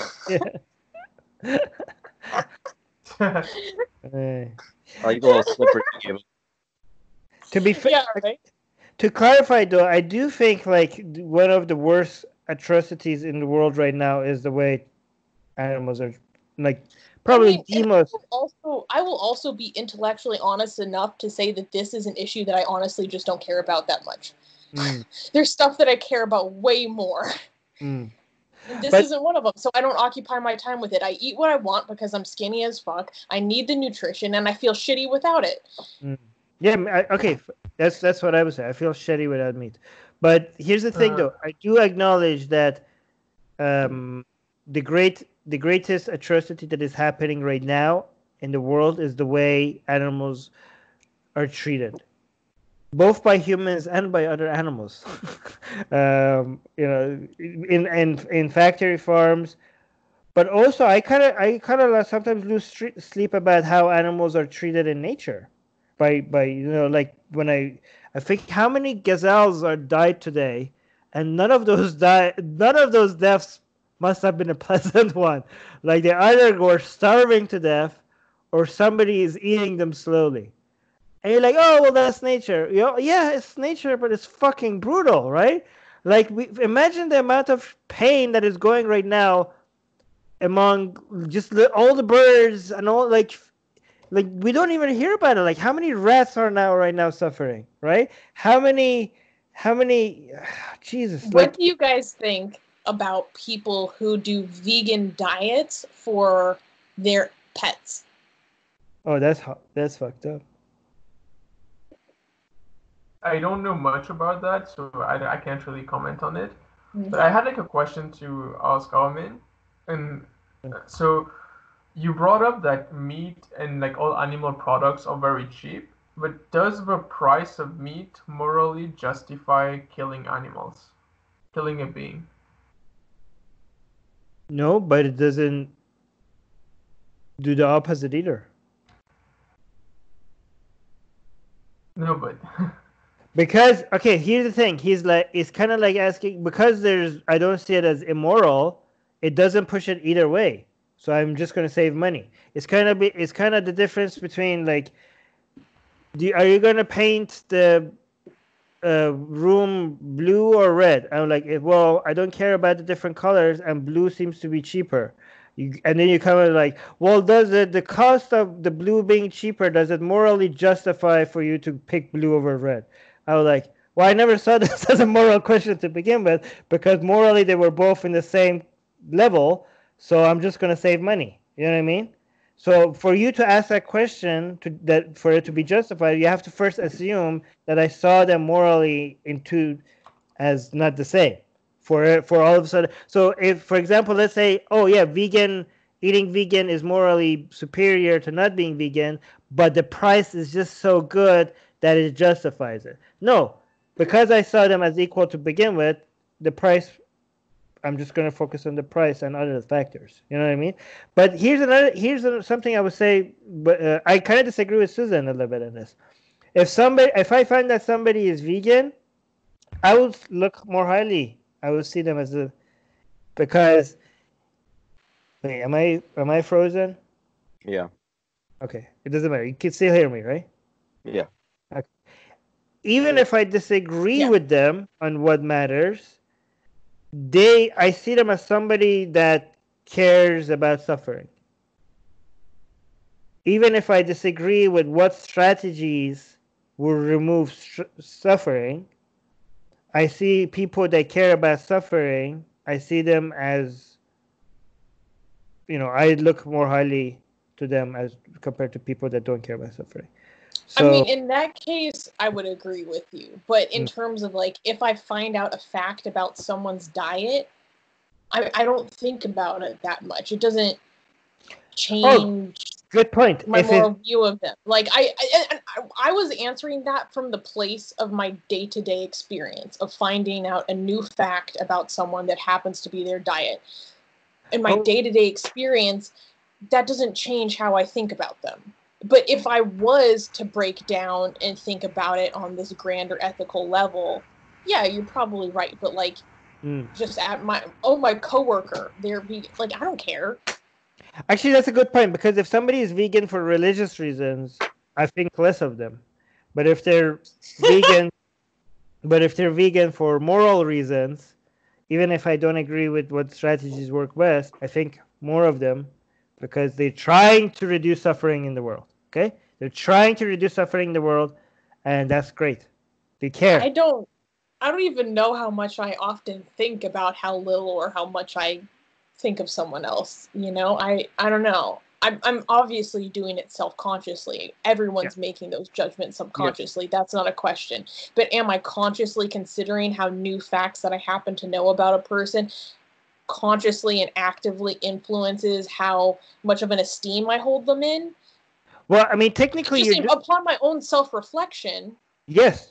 Personally, that's not really how I think. Of course, but it's impossible because actually what you do is every view you have, your society is your mirror, right? So even when you pass judgment on people, to be able to pass judgment on yourself. So every sense of value or worth that you have for yourself is based on evaluating how you judge others and how other people judge you. You wouldn't be able to judge yourself if you weren't doing that. Like everybody, like the whole idea. What? I said yes, and like, I mean, maybe that speaks to part of my kind of agnostic attitude on the subject. Is like, I don't pass judgment on what I eat, so I'm not thinking about what other people eat.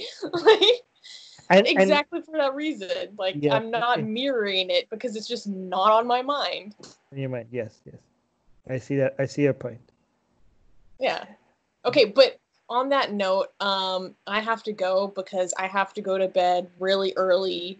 Okay. Because I have to wake up for our talk tomorrow at 5 a.m, which I know isn't that bad for a lot of people, but I'm not used to it. Anyways, so I hope you guys have a good night. All right. Bye. That was fun. Good thing I asked you a couple of questions. Susanna, you should talk more without me asking you questions. Like, you should be like, I have something to say. I mean, but I would, but I haven't had something to say. I just like watching the shit fly. Okay, good. Okay, as long as you feel, as long as we're not like shutting you down or anything like that. Because no, I'm not some beta. I'm gonna let you know what I think. God damn. It's a beta. Beta. I ain't afraid of y'all. Come on. Is that a thing for girls? Alpha. The girls have alpha females. Yeah, that's a thing. I don't think I don't know, like, but yeah, it starts from like those red pill movements, which are way more male dominated. So I don't think so. I mean, also, it's called "I was making a joke." Okay, good. So, yeah, have a good night, guys. All right, bye. So, like, I know you had a conversation with Cosmic Skeptic, but have you thought of debating other vegan activists, like Vegan Gains, or the intellectual types like Peter Singer and people like that? Yeah, sure. I mean, if they have me, I don't think they will have me. Vegan Gains will be open, like, especially you both would agree on like atheism and stuff like that, so you could have a conversation with him on atheism and veganism. Yeah, sure, that sounds good. I was gonna say something, I forgot. Oh, yeah. What do you feel? Okay, what if I show you guys that? What if it was proven to you that let's say there's a gazelle, okay, and if you kill this gazelle and eat it, the pain that the gazelle is going to go through is going to be significantly less than if you just let it go, because it's about to get like hunted by a tiger, and the tiger will the death was going to be very slow, very long. It's going to be torture. But if you were hunting it and killing it and eating it, it would be a very quick death. What would you think? This is one of those things where like it's an exception to the rule. If the rule would generally be speaking, animals' lives would be better off, generally speaking, if you let them go. But this would just be one of those exceptions to the rule, wouldn't it? How so? How it would be? Wouldn't most animals, the way that they die in nature, is like cruel? How is that? Most of them? Yeah. I don't know the statistics behind that. You either die from starvation or from some other animal killing you. Neither of it seems very fast. I guess it goes to whether or not you think that the joy that they feel momentarily after you sort of let it escape outweighs the pain that it would feel. Yeah, but then would you be okay with it if I showed you that? If you gave me like a hardcore deterministic outcome of this, of everything. Yeah. Yeah, I guess so. I'd want to minimize the amount of pain and suffering.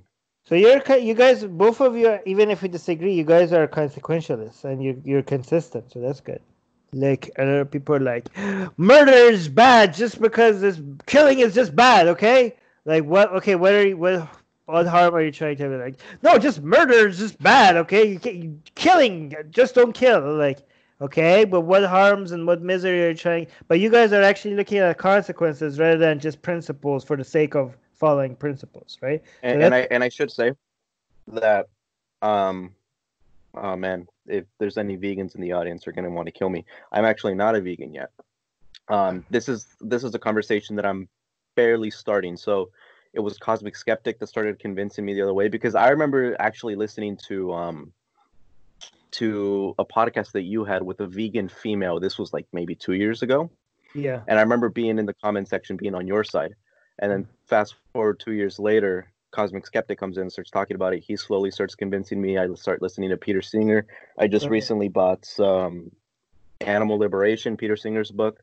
Now I'm slowly going on to the other side. So I'm in my transition. I like it because we like the book, because I'm thinking of reading it, but like I just want to know if is it worth buying it? I literally got it in the mail today. Oh. So here's what I don't agree with a lot of these vegan arguments. A lot of people are like, oh, you have to be morally consistent.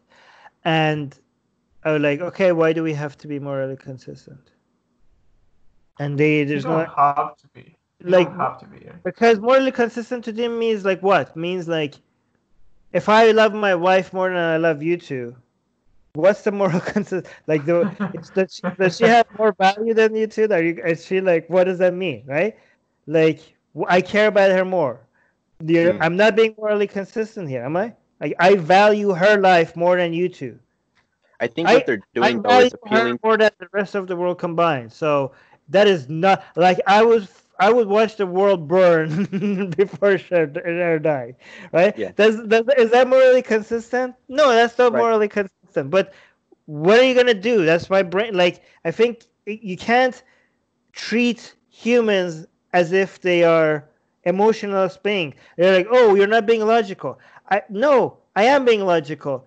Ignoring emotions is not logical. Okay, ignoring human emotions is not logical. So what Cosmic Skeptic addressed that question when he was on Trigonometry.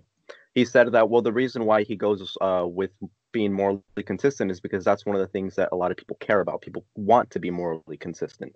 So that's the first thing they think. Okay, that's the wrong assumption. People think they want to be morally consistent. If you show them what morally consistent means, nobody would be morally consistent. Nobody is morally consistent. Well, I mean, this goes back to the ick factor that they would encounter. But as I argued, or at least I tried to argue, we have the ability to transcend that ick factor. Some of them we can't. I think the veganism one we can. Some of them we can. Yeah, when it comes to animals, we can easily, like, unless we have like a severe medical condition or something like that. But most of us can easily just not eat meat. You know, there's no moral argument against not eating meat. Okay, but if you first of all, some ick factors you can get rid of. Some of them you can't. Some of them you can get rid of by a lot of exhausting a lot of emotional will, right? And I'm thinking that if you're going to exhaust people's emotional will to be able to get rid of some ick factors that are so deep-rooted, don't waste it on things that don't matter, okay? Like, because people have limited emotional stress capacity, okay? So this is not a limitless, resource that you could tap into, okay? And I'm saying don't exhaust it. If you're going to make people care about anything, you have achieved more than most. Most people don't care about much. If you just get them to caring and from not caring to caring about something, you have done a lot. So given like people are like, okay, well, if you care about that, why not just do that as well? I'm like, because this is not a limitless resource, be careful where you spend it. If you have people's attention and people's care, spend it on, like, okay, if you can convince somebody to all of a sudden go from being meat eater to being vegan.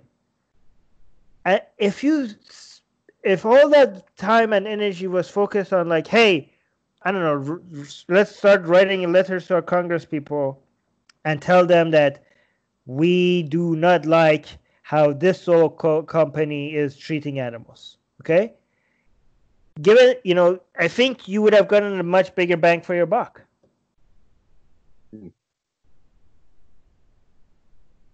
What do you think, Vikram? I want you to speak mainly because you're the actual vegan here, so presumably you've thought about this a lot more than I have. Yeah, I'm just trying to be sure I understand what Armin said. Do you mind just because I'm not sure if I followed with what you said. See, if you could convince somebody to change their entire lifestyle, you have done some very effective marketing. That's not very easy to do. You have got them to get over a lot of emotional barriers and make them care about something that they didn't care about before. That takes a lot of time, energy, resources. Good job on you on that, right?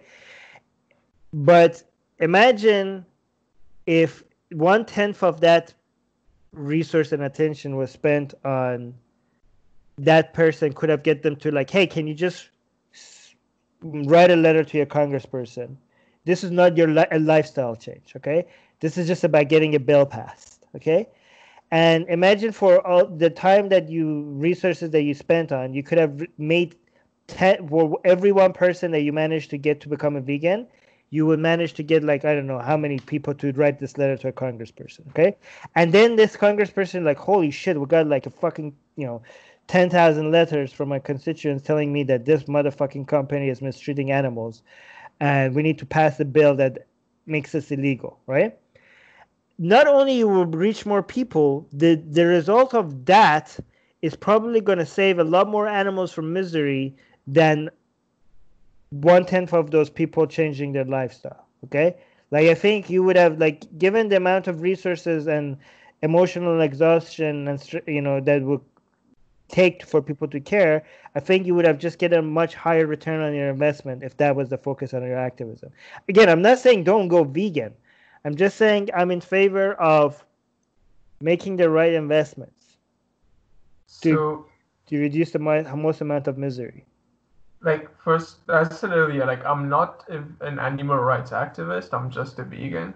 But if I were to be an animal rights activist, my answer would be that it's not an either-or situation. So what you seem to have done is like this false. That's what I said. False dichotomy. No. That was my original point. It is an either-or position because you have limited resources, limited people attention that you could grab, limited emotional stress or caring that you could get from people. This is not like you say it's not an either-or. You would be right if you have endless supply of marketing power and people had endless emotional capacity to consider changes and endless amount of care that they could give to things, number of factors that they could start caring about. But given that this is not an endless resource, if you think of one person, you were like, okay, for this one person, you could do both, right? I mean, why didn't you do both? Why are you not an animal rights activist on top of being a vegan? Okay, it seems like for you it's an either-or situation. I'm just saying you can't do everything, right? So it is an either-or situation when it comes to the fact that you have there's a limit to the things that you could do, and there's a limit to the things that you could expect from people. So it is an either-or situation. Yeah, my response to that would be that, when we look at, say, atheism, right? There are multiple approaches that people take. Some take the approach of Aaron Ra or Matt Dillahunty, which go like very abrasive, very aggressive atheists who are like insulting theists on the streets, debating them. And then on the other side, you have more people who are like street epistemologists who will be going and having these very polite conversations where you challenge a belief without being aggressive. In a similar way, there's not one approach to improving the movement. And with veganism as well, there's just not one approach of like convincing people only. There's also, it also comes to getting legislations and regulations and policies changed, and those are happening. If you great. check into, Okay, great. Wait, I'm not done. I'm not done. If you look, in fact, at how successful the animal rights movement have been, I might even say that based on what I see of the animal rights right now, it's going at it's in like the impact that it's having. It's probably at a rate that's like, if not higher, but at least as high as the atheism one. Like both movements are growing. But I wouldn't be surprised if the animal rights movement is way more successful than the atheism movement. Okay, so But you're I'm not making sure. false comparison, because what I was comparing to what it could have been rather than comparing to the atheist rights movement, like that doesn't make sense. No. That was like a side point to a bigger point. It was not like it's not like an but it's anti-atheist. it's a false point to make, because what I'm saying is that it would have been a lot more successful than if you use the strategies that I'm advocating. Okay, But they are doing it, though, right? But animal again, rights I already you don't listen to my responses, because I already addressed this. I kept on saying a million times that I know they're already doing this, but I'm talking about a whole bunch of the vegans that are making it like either you go vegan or fuck you, right? I'm just saying a lot of that, if it was focused on like, hey, you're my ally, even if you're not a vegan, but you're focusing on reducing misery, it would have been better. I'm not disputing whether they've done a lot or not. I'm just saying it would have been a lot more. They would have achieved even more than they have achieved if more focus was on reducing misery of animals rather than just not killing them. Okay, that's what I think. Okay, and if you're saying it's not either or, then let's apply your standard. Okay, so you're saying there's different strategies, all should be applied, everybody could use their strategy. Okay, then my strategy is not to go vegan. My strategy is for calling out for reducing like trying to get advocating for more people to speak against the misery that animals go through in animal farms. Okay, so you're saying it's not either or, you could do one of these. Okay, then I don't pick vegan, I pick being an animal rights advocate.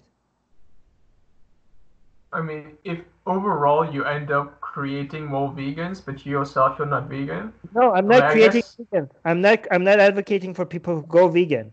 I'm advocating for more people to speak against the way animals are treated. They could still be killed and eaten, but the treatment of animals in animal farms need to improve, and more people need to speak again. That's my animal rights advocate, activism. That's what I want to do. That's what I want to demand.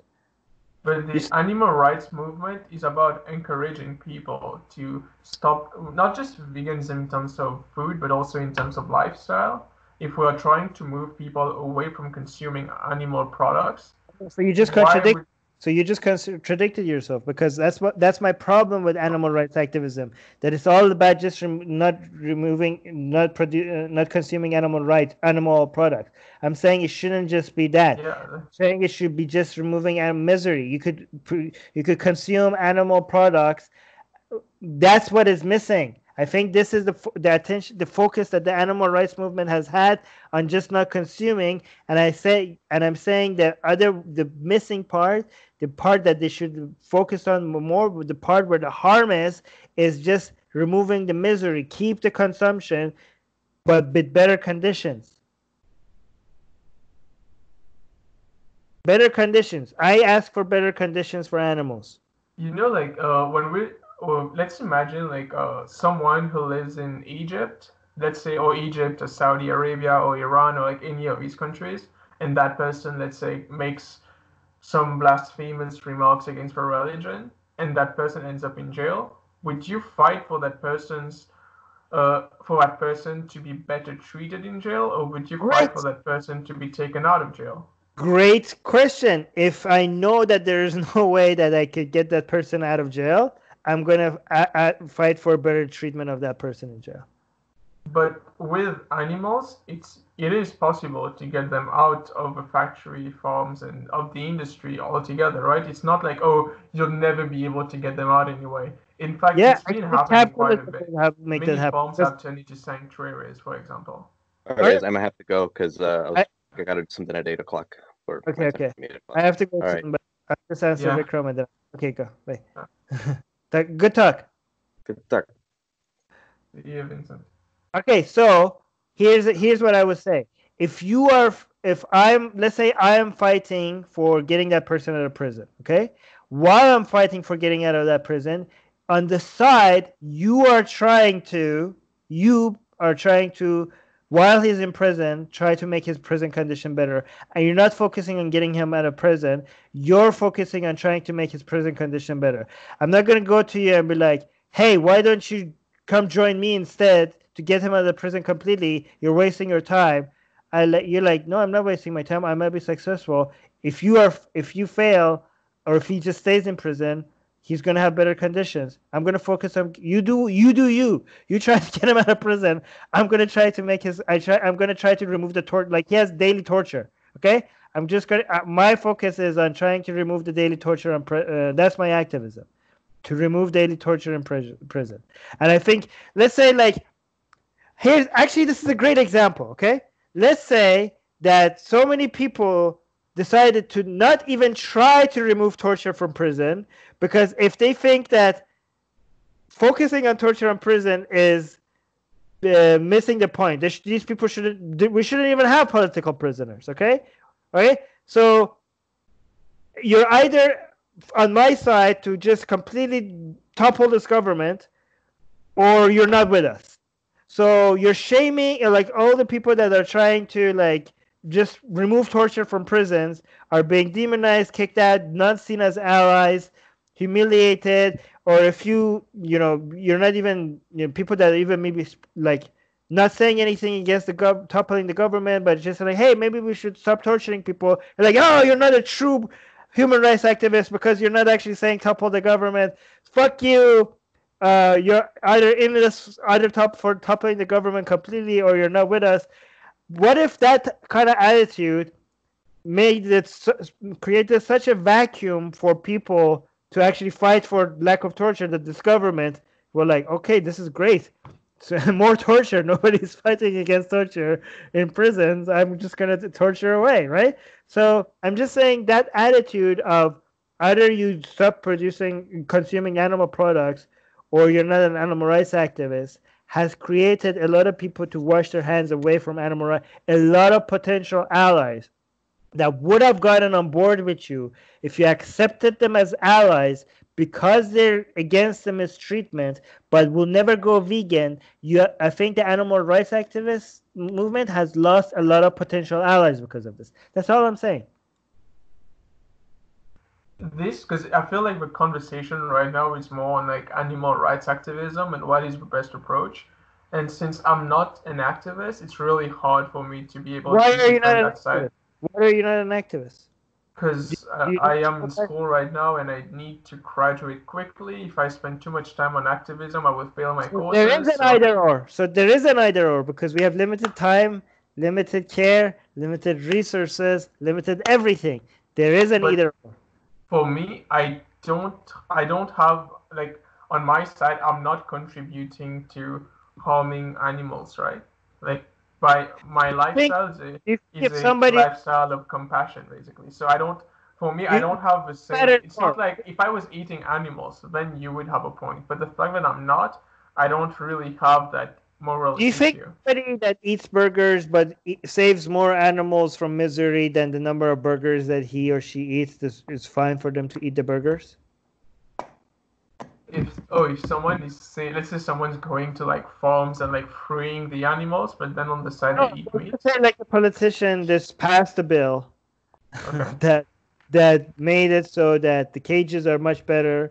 Animal, instead of like made halal illegal, so you can't just cut their necks and watch them die. Like, every farm has to have those those puncture guns. I don't know what they're called. That you just goes right into the neck and just drop. Have you seen those videos?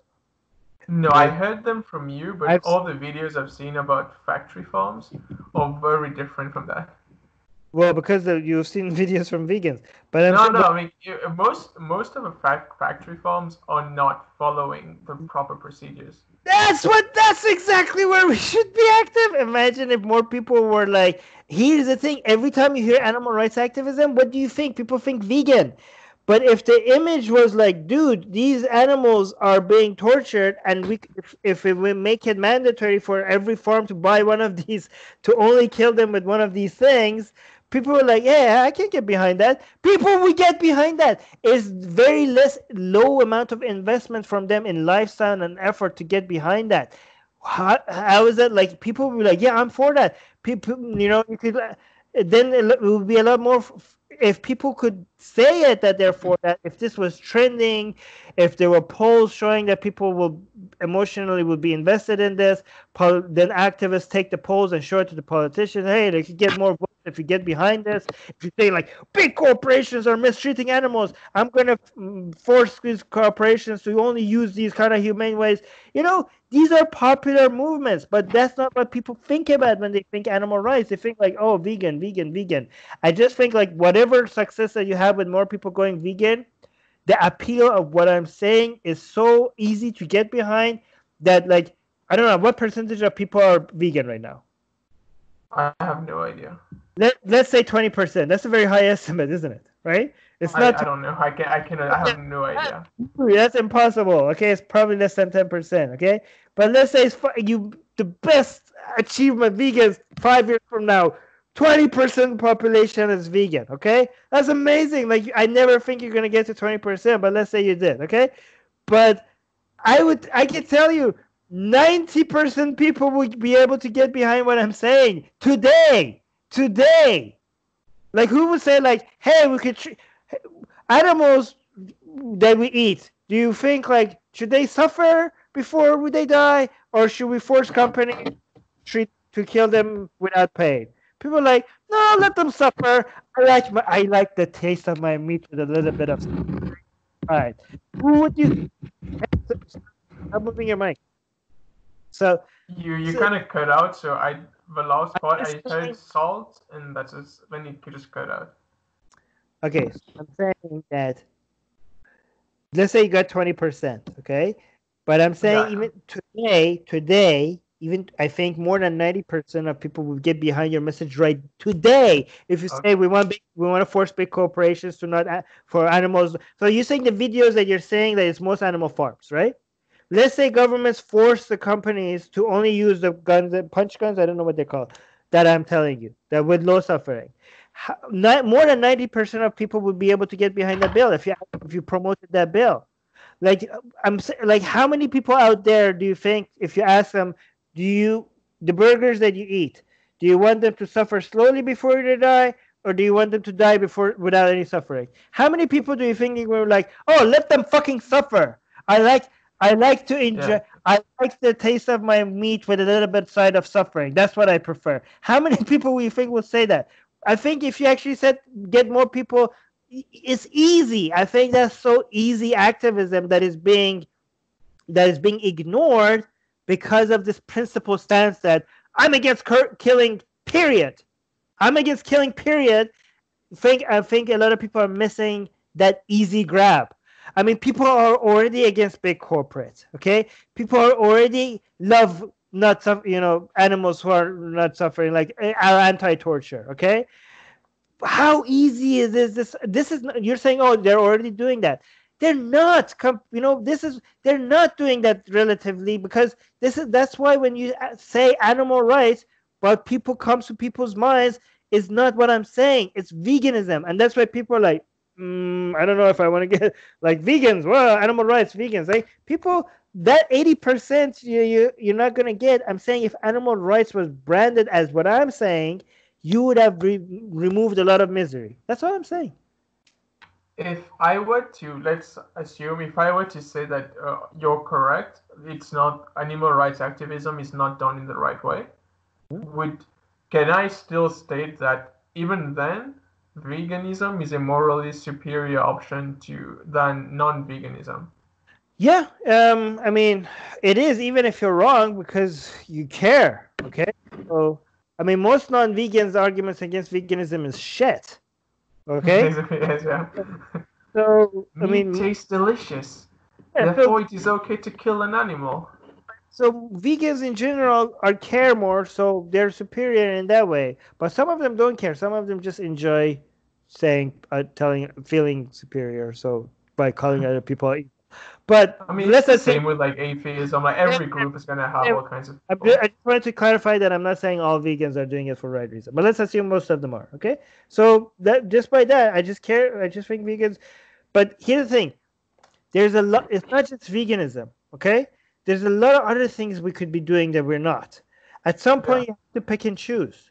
At some point, you have to pick and choose, right? I could be. I mean, why do I have this headphone? Okay. This is Bluetooth. It's convenient to have not wired for me, so I could run with it. I could have donated the difference to charity and just have it a wired headphone instead. Okay, like I could have, right? Why do I have a TV? Why do I have air conditioning? I could have just not paid the electricity for air conditioning and do all these live streams in fucking heat in Philippines, and just made that like there's. Is veganism superior? Yeah, but a vegan that is not donating money to Darfur is less, like me and you are less superior morally than the person that is not donating everything they fucking own to charity. Okay? But at some point, we're emotionally do not have the full capacity to care about everything. Okay? So what I'm saying is instead of asking people to care about everything, just encourage them to care about something, okay? Just something, okay? That's what I'm saying. Would you be interested in debating vegan gains or Ask Yourself or Rationality Rules or any of these people? Definitely. I don't know how to reach them, but hopefully if they are seeing this, they could just contact you. Yeah. But yeah, I know that most of them would be down to have a conversation with you. Tag us both on Twitter and link to this video. Yeah, actually, yeah, I could do that. Okay, wait for the video. Well, let me publish this video. By the way, I haven't published the one-on-one that we did. I will soon, but I will do that as well. But I just trying to get these group ones out earlier. But yeah. But once this one is out, just link to this one and tag them and tell them if they're interested. Just to like end on like something you and I maybe could agree with, or maybe we won't, but we'll have a conversation for next time. When it comes to like messaging, since I'm in marketing, so that's kind of what I study, I do agree that a lot of times people who are very passionate about a movement, whether it's atheism, veganism, Christianity, like whatever, when people who are very passionate about it tend to have very horrible messaging. Like you'll have atheists who call theists religitards, or like you'll have vegans who call animals meat eaters, like all kinds of names. Like, do you feel like we as atheists, when it comes to atheism, have a responsibility to ensure that our messaging is better? Depends on what your goal of your messaging. There's sometimes some of the messaging that might come off as very aggressive to religious people was intended for other atheists. Right? Yeah, but it's like pitch-ins, right? No, I mean, okay, so I don't, like, for example, I think when I talk to religious people, if I call them, you fucking idiot, how could you imagine, like, Sky Daddy, blah, blah, blah, like, come on, like, are you serious? Like, that's not, like, I think that's, people are like, oh, it takes all kind of strategies, but I don't agree with that, because I think some strategies work better than other strategies, okay? So, but, that's true, that's not going to work for changing minds of religious people, but sometimes we're just atheists hanging out, and we just we're not trying to convince theists to be atheists, we just want to make fun of religious arguments because we're just together and we want to have fun, right? So sometimes we're just talking about like stupid, religious arguments in atheist circles because we're just making an atheist community.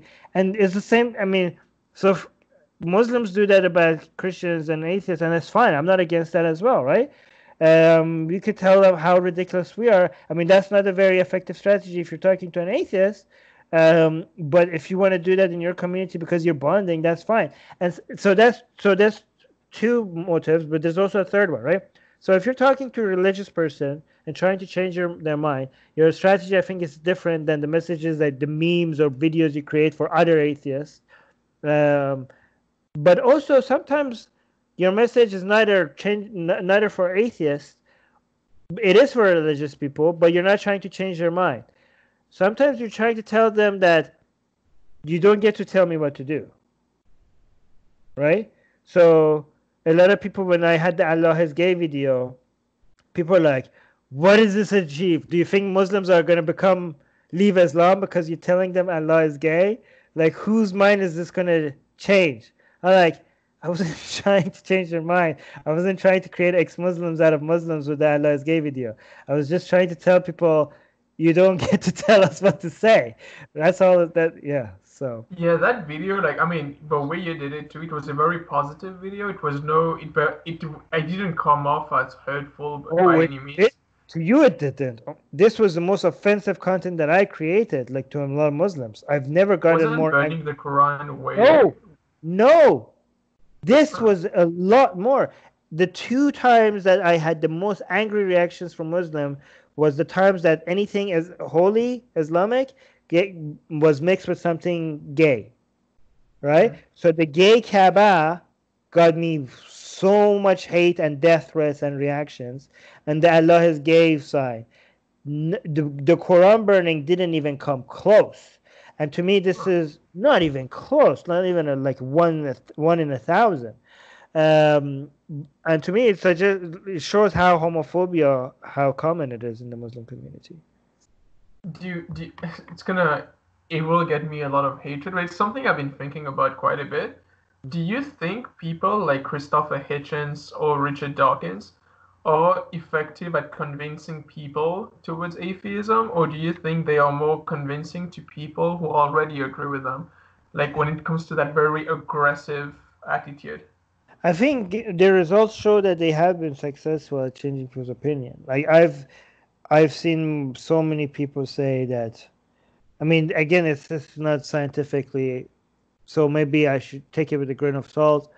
But I've seen a lot more people say that Richard Dawkins and Hitchens and Sam Harris are responsible for them leaving religion than people like Carl Sagan for some reason, because Carl Sagan comes off as a lot less aggressive. Carl Sagan, I don't know if I don't think he ever called himself an atheist. No, but other people called him atheist. But yeah, he's an atheist, even if he doesn't call himself an atheist. But he is responsible for turning a lot of people atheists, though. But I would argue that Richard Dawkins is even more.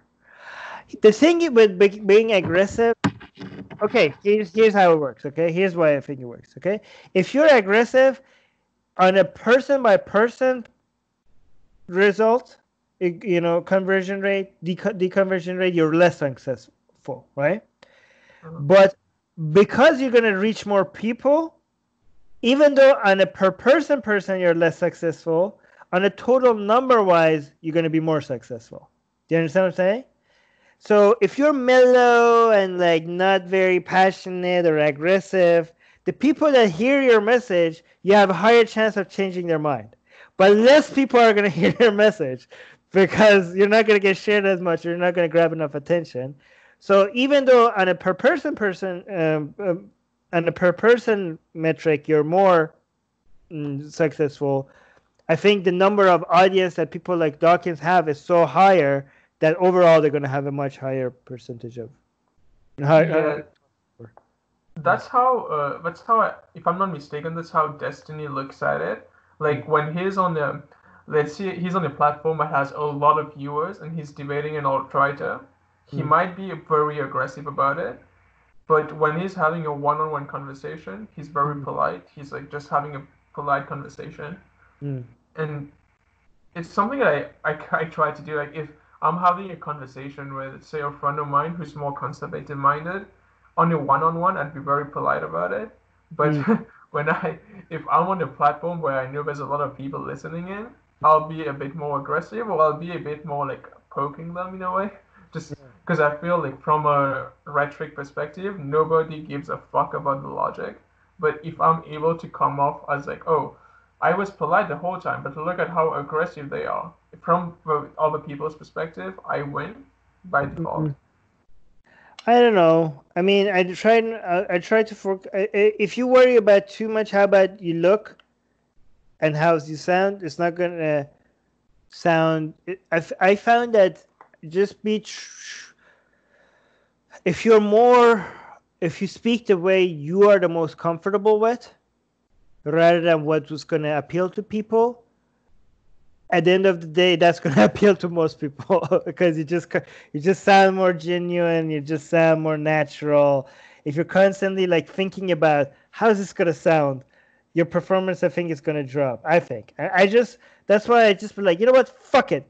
If you don't like this, if you don't like the way I speak, just go watch another channel. Okay, like that's my policy. I think you're gonna be more comfortable. You're more comfortable producing content, debating people, if you just go with what suits your attitude. Yeah, it's very weird, but like a year ago, you and I had that conversation, and you were telling me that I needed to get my rhetoric, like I needed to be a lot more careful because I was way too aggressive and I was not being able, and you told me that most people don't care about logic, because I'd be pointing out like, look at the argument, it's invalid, or this premise is unsound, and you were telling me that most people don't care about it. Well, I say that too, because still I say like what we're missing is the emotional appeal in our marketing.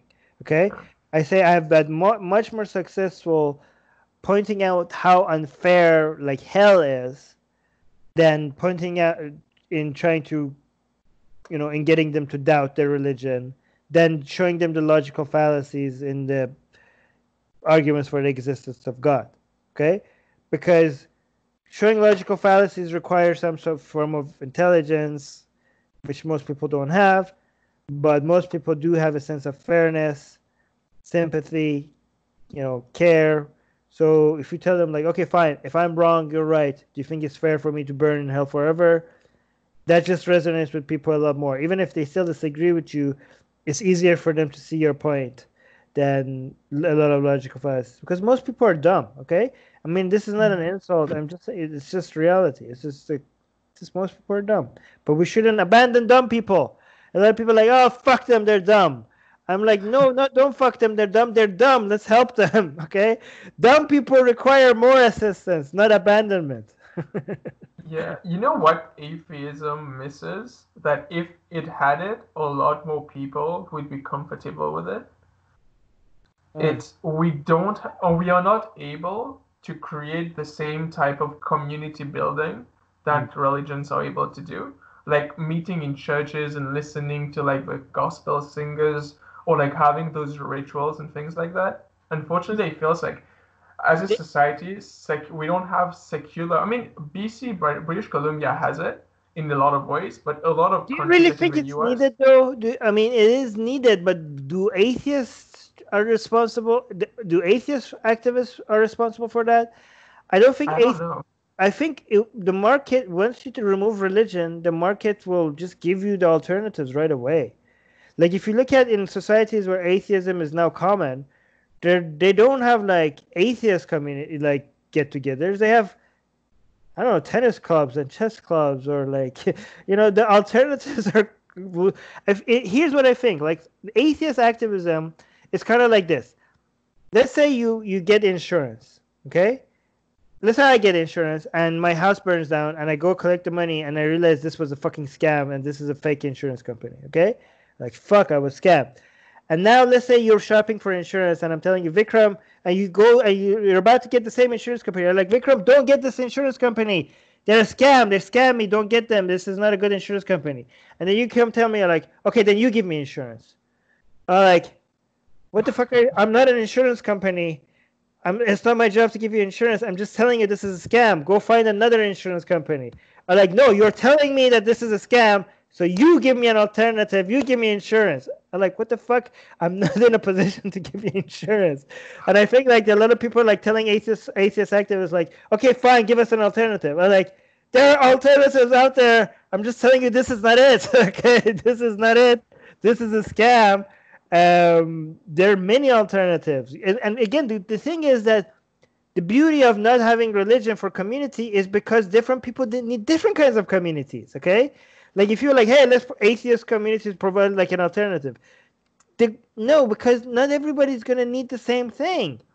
You know, once you realize that religion is not a good source of community, you're like, okay, when you go shopping for community, you're going to find something that rather than something that was designed similar for everybody, you go like, what resonates with me? What do I want out of my community? Okay? You might become you might become an atheist activist yourself because maybe activism will give you community. You're like, no, okay, religion doesn't give me community. I'm going to become a political activist for this candidate or whatever, or for this movement. I'm going to become a vegan activist. I'm going to join a tennis club. I'm going to do a crochet and join, like, I'm going to go like people that love cats and create a community of cat lovers. I'm going to become Game of Thrones fans and create a community on that. And we're going to meet up. I'm going to talk about our favorite characters. There's so many alternatives. Yeah, that's a good point. I feel like, but in the future, once someday religions will all die in a metaphorical way, not no one's gonna die, but right. But I feel like that will be what will happen.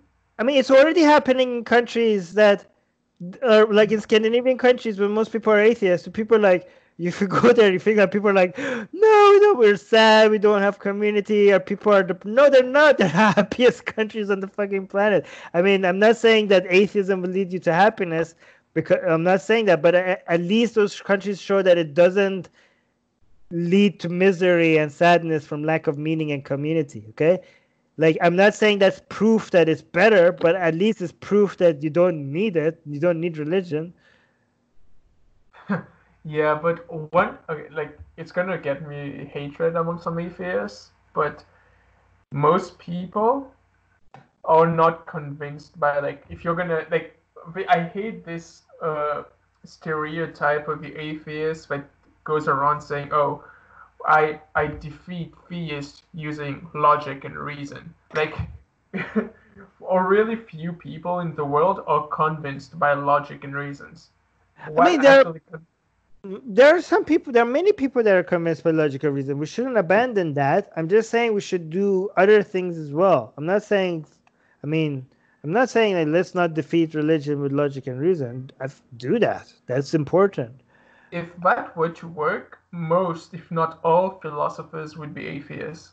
Like, because they are supposed to be the masters of logic, right? They understand how to formulate arguments at a level that, like, it's supposed to be the best in the world, but not all of them are atheists. Supposed to be the best. But anyways, just because smart people at the end of the day, more people thinking about the logics behind religion makes more people abandon religion. That has been shown. Okay. Yeah. So I mean, I'm not saying that should be the only strategy. But it should be one of the strategies. It should. I mean, that's the whole point of my book. A lot of people abandoned their religion because of my book. So many people gave up on their religion just because of this. And this is not emotional based. It's based on logic. Yeah, it's a really good book. I don't really discuss religion anymore, but every time I do, I just get the book out and just just follow whatever's on there. Okay, let's end it here. It's been 2 hours and 20 minutes, but yeah, this was fun. Yeah, well, it's a really tough one when. Sorry, I'll just wait for you to turn it off. Oh wait, okay.